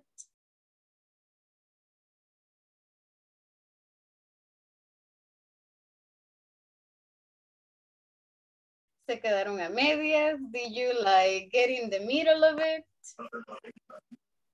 Carlos, ¿la lograron terminar? Sandra, did you finish it? I think so, but I don't know if it is correct. Oh, no worries, no worries. Eso mismo lo vemos en el camino. Lo importante es que ya tenemos algo, right? Y si no, pues siempre lo improvisamos, no worries. Okay, guys, vamos a presentarles el día de mañana, because tomorrow es el review de toda la unidad y revisamos por lo general cosas específicas de vocabulario que se nos hayan quedado en el módulo, revisamos toda la grammar. revisamos pronunciation and everything, you know. So, guys, presentamos el día de mañana, and si lo tienen escrito, that's okay, le pueden dar una revisadita antes de clases para que luego la presentemos, right? In the meantime, unfortunately, guys, el tiempo se nos va, pero es que volando. Solamente les voy a tomar asistencia. Let me just take attendance really quick here. And guys, hacerles el recordatorio que mañana tenemos revisión de la unidad. So, please, no se les olvide completar hasta la unidad número 5 de la sesión o de la lección 1. Pero claro, si ustedes pueden avanzar, no hay ningún problema. Dígame, Ceci. Miss pasó asistencia al inicio. Ahorita, Miss, right now. So let me just take it really quick. Me regalan confirmación, please. Hi, Karen. Hasta ahora veo Karen. Hi there. Mr. Reyes, regáleme confirmación, please. Present. Gracias, Ceci. Present. Thank you. Cesar. Present. Gracias. I have Yvonne. Present. Thank you. Dalila. Present. Gracias, Miss. Joel. Jonathan. Present, teacher. Gracias. Jorge. Present, teacher. Gracias. Juan Antonio. Present. Thank you. Juan Carlos. Here. No, sí, Mr. Amaya sí está ahí. Ok. Karen. Present, teacher. Gracias. A Carla no le he visto. Y Carla Yamilet. Wait. Carla. No, Carla no. Okay. Catherine sí está acá. He's there. Sandra. Present. Gracias. Present. Silvia Estela. Gracias, Catherine. Present, teacher. Gracias, Miss. And Silvia Inés. Present, teacher. Gracias, Miss. Thank you so much. Present. Thank you. All right, guys. So, solamente recordarles lo de la plataforma, right? Completemos la unidad número 1 y teníamos la pregunta de tell me about your weakness and strength. Si la pueden practicar antes de la clase, that would be okay. Y si no, igual la practicamos durante la clase sin problema. Mr. Amaya tenía pregunta. Yes. Dígame. Yo avancé en la plataforma. ¿Ya la terminó? No, hasta el midterm. Ok. Part 4. Okay. Pero ahí tengo un problemita con las primeras dos, que es de un Scrabble de questions. Ok. Si gusta, téngalo listo para el día de mañana y revisamos, porque tal vez alguien más se haya quedado como en el mismo, o a veces es por un punto, por un espacio, right? Y lo yo creo revisamos que en la hay clase. unas palabras de más en las dos oraciones, porque anteriormente me habían aparecido y estaban correctas. Ahora me aparecen con una palabra de más cada una y no No las lo acepto. deja. Ok. Yo lo he intentado hacer igual, o sea, y le quité la palabra, se la puse y de todas las formas Tampoco. Sí, yo también. Yo también no pasa. Midterm, parte 4, right? Sí, las primeras dos son. Ok, let me check. Déjenme revisarlo en si hay alguna dificultad o si hay algo, tal vez puede ser estructura. Y si no, igual lo revisamos durante la clase el día de mañana, right? Para que tal vez les quede también a los demás compañeros y ya llegaron por ahí también. All right. So, remind me si se me olvida, please. Ceci, si me puede regalar un par de minutitos para el one-on-one, se lo agradecería.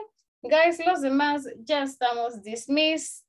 Que vayan a descansar, vayan a cenar, and to prepare for tomorrow. Have a wonderful night, people, and I'll see you tomorrow. Bye, guys. Good night. See you tomorrow. Good night, everyone. Bye-bye. Good night, teacher. See you tomorrow. Bye-bye. And in the meantime. Bye-bye. Bye-bye, Mr. Amaya. See you tomorrow. Bye-bye. Okay, just give me 1 second, miss. And there we go. Okay. So, gracias por quedarse, miss. Thank you so much. Le voy a robar por acá un par de minutitos para la sesión de one-on-one. And first, well, quiero iniciar agradeciéndole por la attendance. Entonces, creo que ahorita llevamos súper excelente attendance. Le voy conectada, los 120 minutitos cabales. So, that's amazing. Y pues le escucho participando, so that's really, really good. Y solo que sí me cuesta bastante como entenderlo. Ok, con listening. Ajá, sí, digamos que en las conversaciones o cuando usted habla hay palabras que no le entiendo. Claro, pero eso, es cuestión de ir poquito a poquito, nuestro oído se va a ir acostumbrando. Cuénteme cómo le fue ayer con el listening.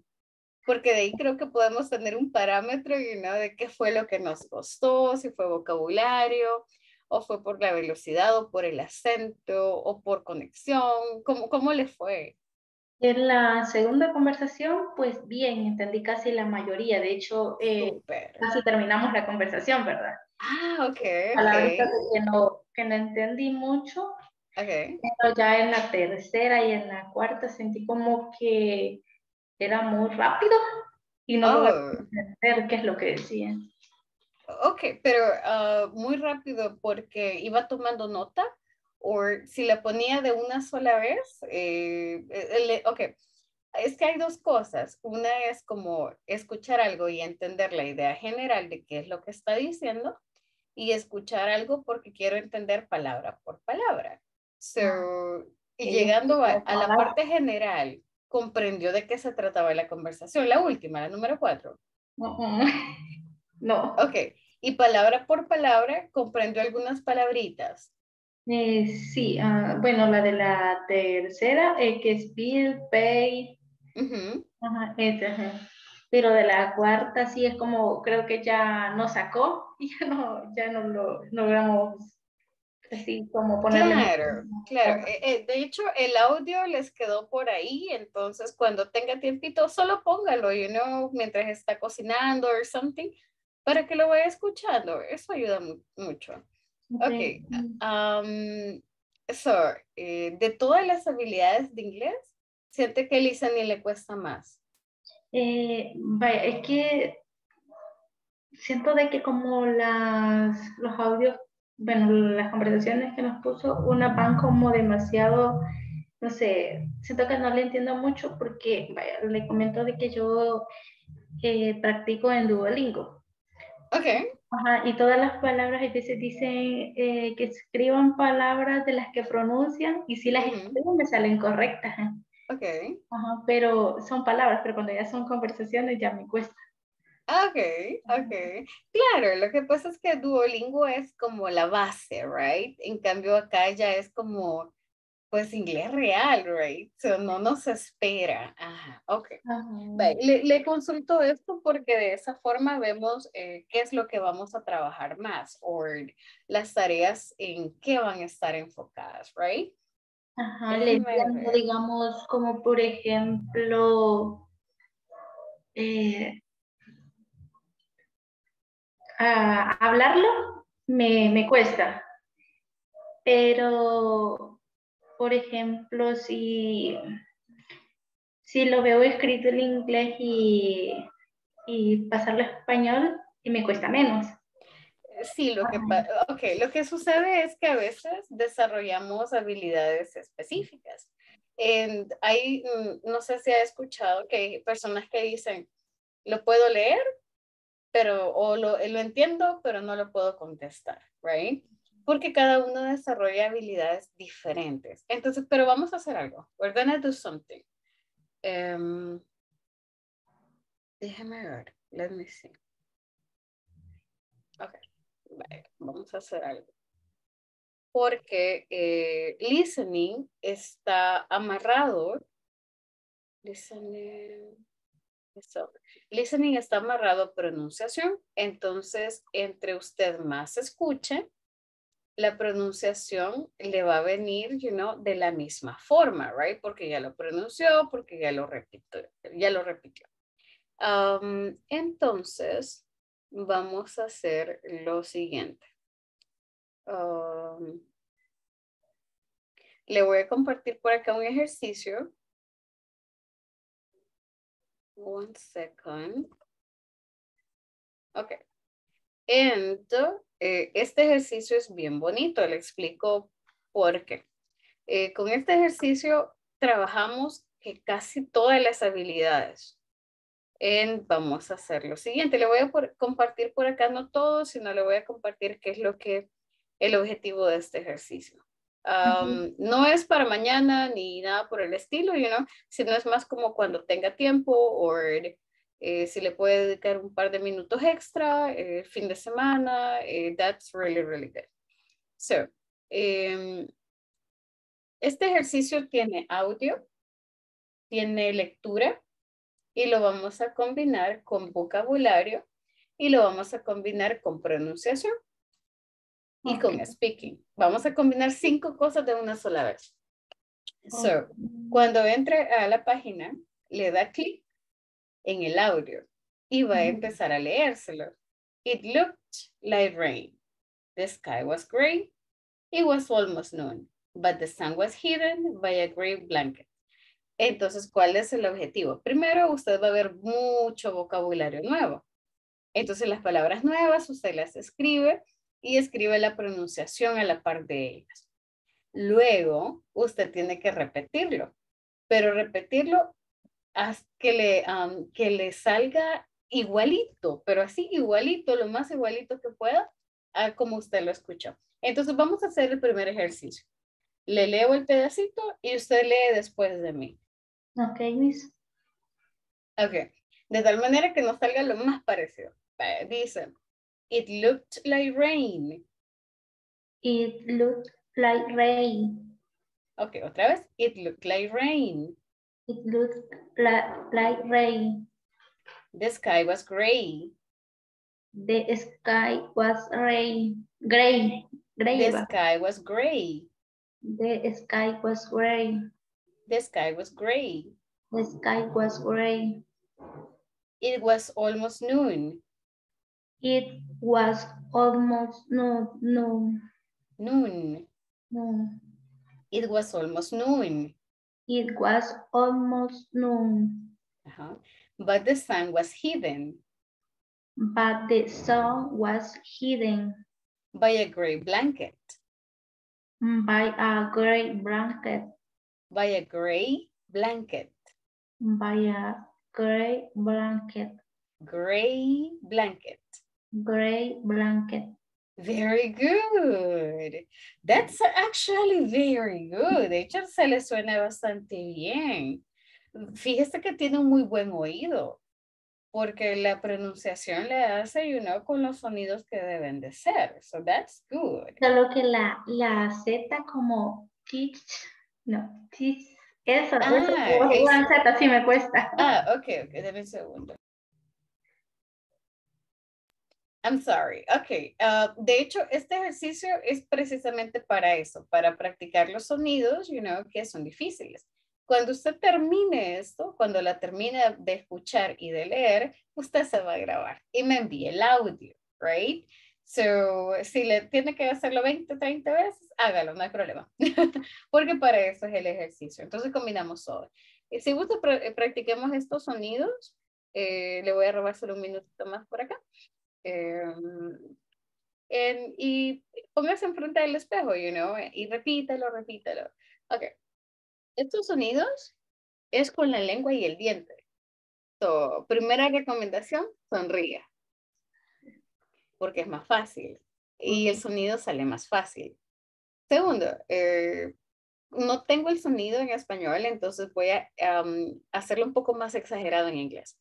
So, saque la lengua, porque eso va a hacer que que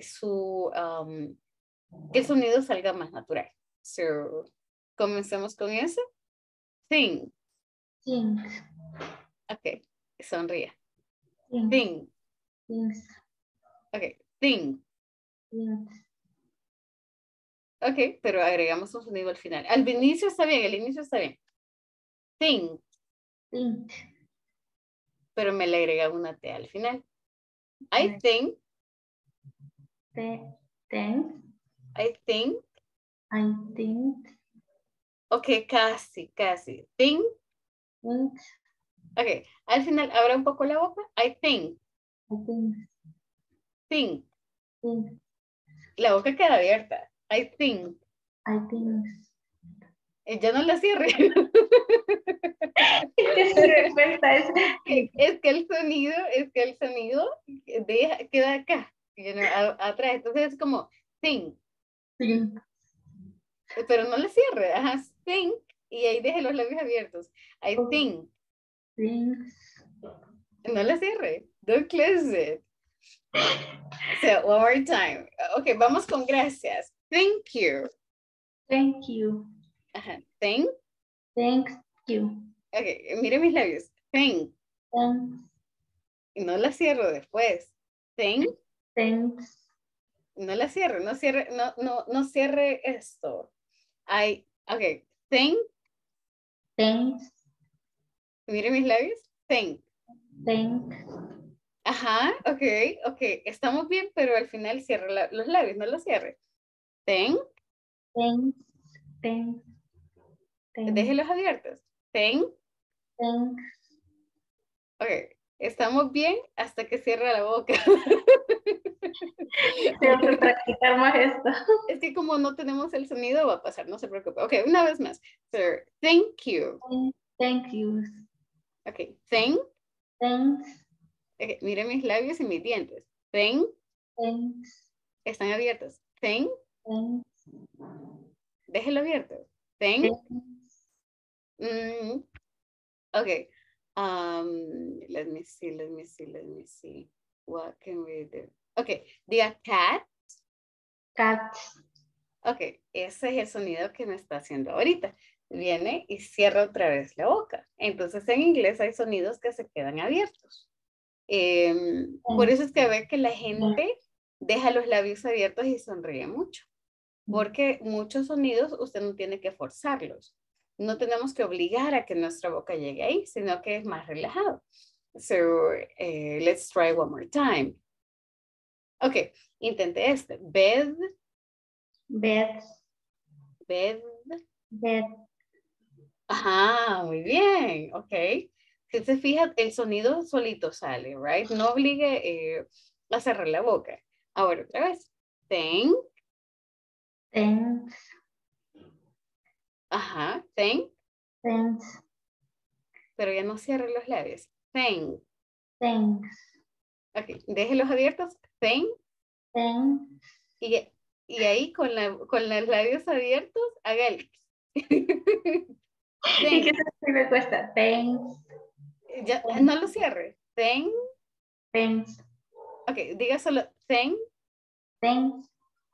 Solo con la N. Thank. Solo con la N. Thanks. Thank. Ajá. Thank. Thanks. Yes. Very good. Ahora, ok. Ahora, pensar. Think. Think. Yes. That's it. No cierre. Esto está perfecto. I think. Thanks. I think. I think. I think. I think. Ok, ahora una I. I think. Una I. I think. I think. Think. Think. Yes. Very good. Okay, thank you. Thank you. Yes, perfect. That's the one. Very good job. Okay, ahora con los dientes es lo mismo. Teeth. Teeth. Ok, ahora teeth. Teeth. La lengua queda afuera. Teeth. No se vaya a morder. Okay. Teeth. Teeth. Teeth. Sí, saque la lengua. Teeth. Yes, eso es todo. Teeth. Teeth. No, me agrega una T. No, entonces, T. T. Teeth. Yes, eso es todo. That's it. So I'm going to brush my teeth. I brush my teeth. Ok, pero un poco más de aire. Teeth. Teeth. Me agregó una T ahora. So teeth. Teeth. Ajá. Ok. Teeth. T, solo T. Sí. Ahora. No, no es un sonido, es aire. Solo. Teeth. Ok. Saque la lengua un poco. Teeth. Y haga. Teeth. Si se fija en mi lengua. Teeth. Teeth. Y la lengua está ahí. Teeth. Teeth. So, yeah, es una cuestión de practicarlo, repítelo. Pero muy bien, ya le salió think and think. Excellent, that's really good. I'm sorry, ya le robé más tiempo. Pero sí es importante, ¿verdad? It is important, yeah. Y le cuento por qué. Lo que sucede es que en inglés la palabra teeth son dientes, pero la palabra teeth es una parte del cuerpo, que por lo general se refiere a la parte femenina, you know, como a los pechos, right? O a las glándulas mamarias. Entonces, bueno, no es la glándula mamaria, but es más el pezón, you know. Entonces, por eso es que hacemos la diferencia entre teeth and teeth. Ajá, porque es bien fácil de confundirlas. So that's why. Teeth. Y si se fija en mi lengua, teeth. No cierro la boca. Thing. La dejo abierta. Thing. La dejo abierta. Y ahí sale el sonido solito, you know. So, póngase, déjeme ver si les puedo mandar un video de eso. Y póngase enfrente del espejo. Thing, thing, thing, thing, you know. Y le va a salir, no se preocupe, no worry. But very good. I'm super happy about it. Okay, Miss, I'm sorry. Lo siento, ya le robé tiempo de su sueño. Gracias por quedarse por acá. Le comparto por acá el ejercicio. Si gusta, guárdelo para que lo pueda practicar, right? Cuando le quede tiempito. So whenever you have the time. Thanks. Gracias, Miss. Thank you so much. Que descanse y nos vemos mañana. I'll see you tomorrow. Okay, see you tomorrow. Good night. Bye-bye.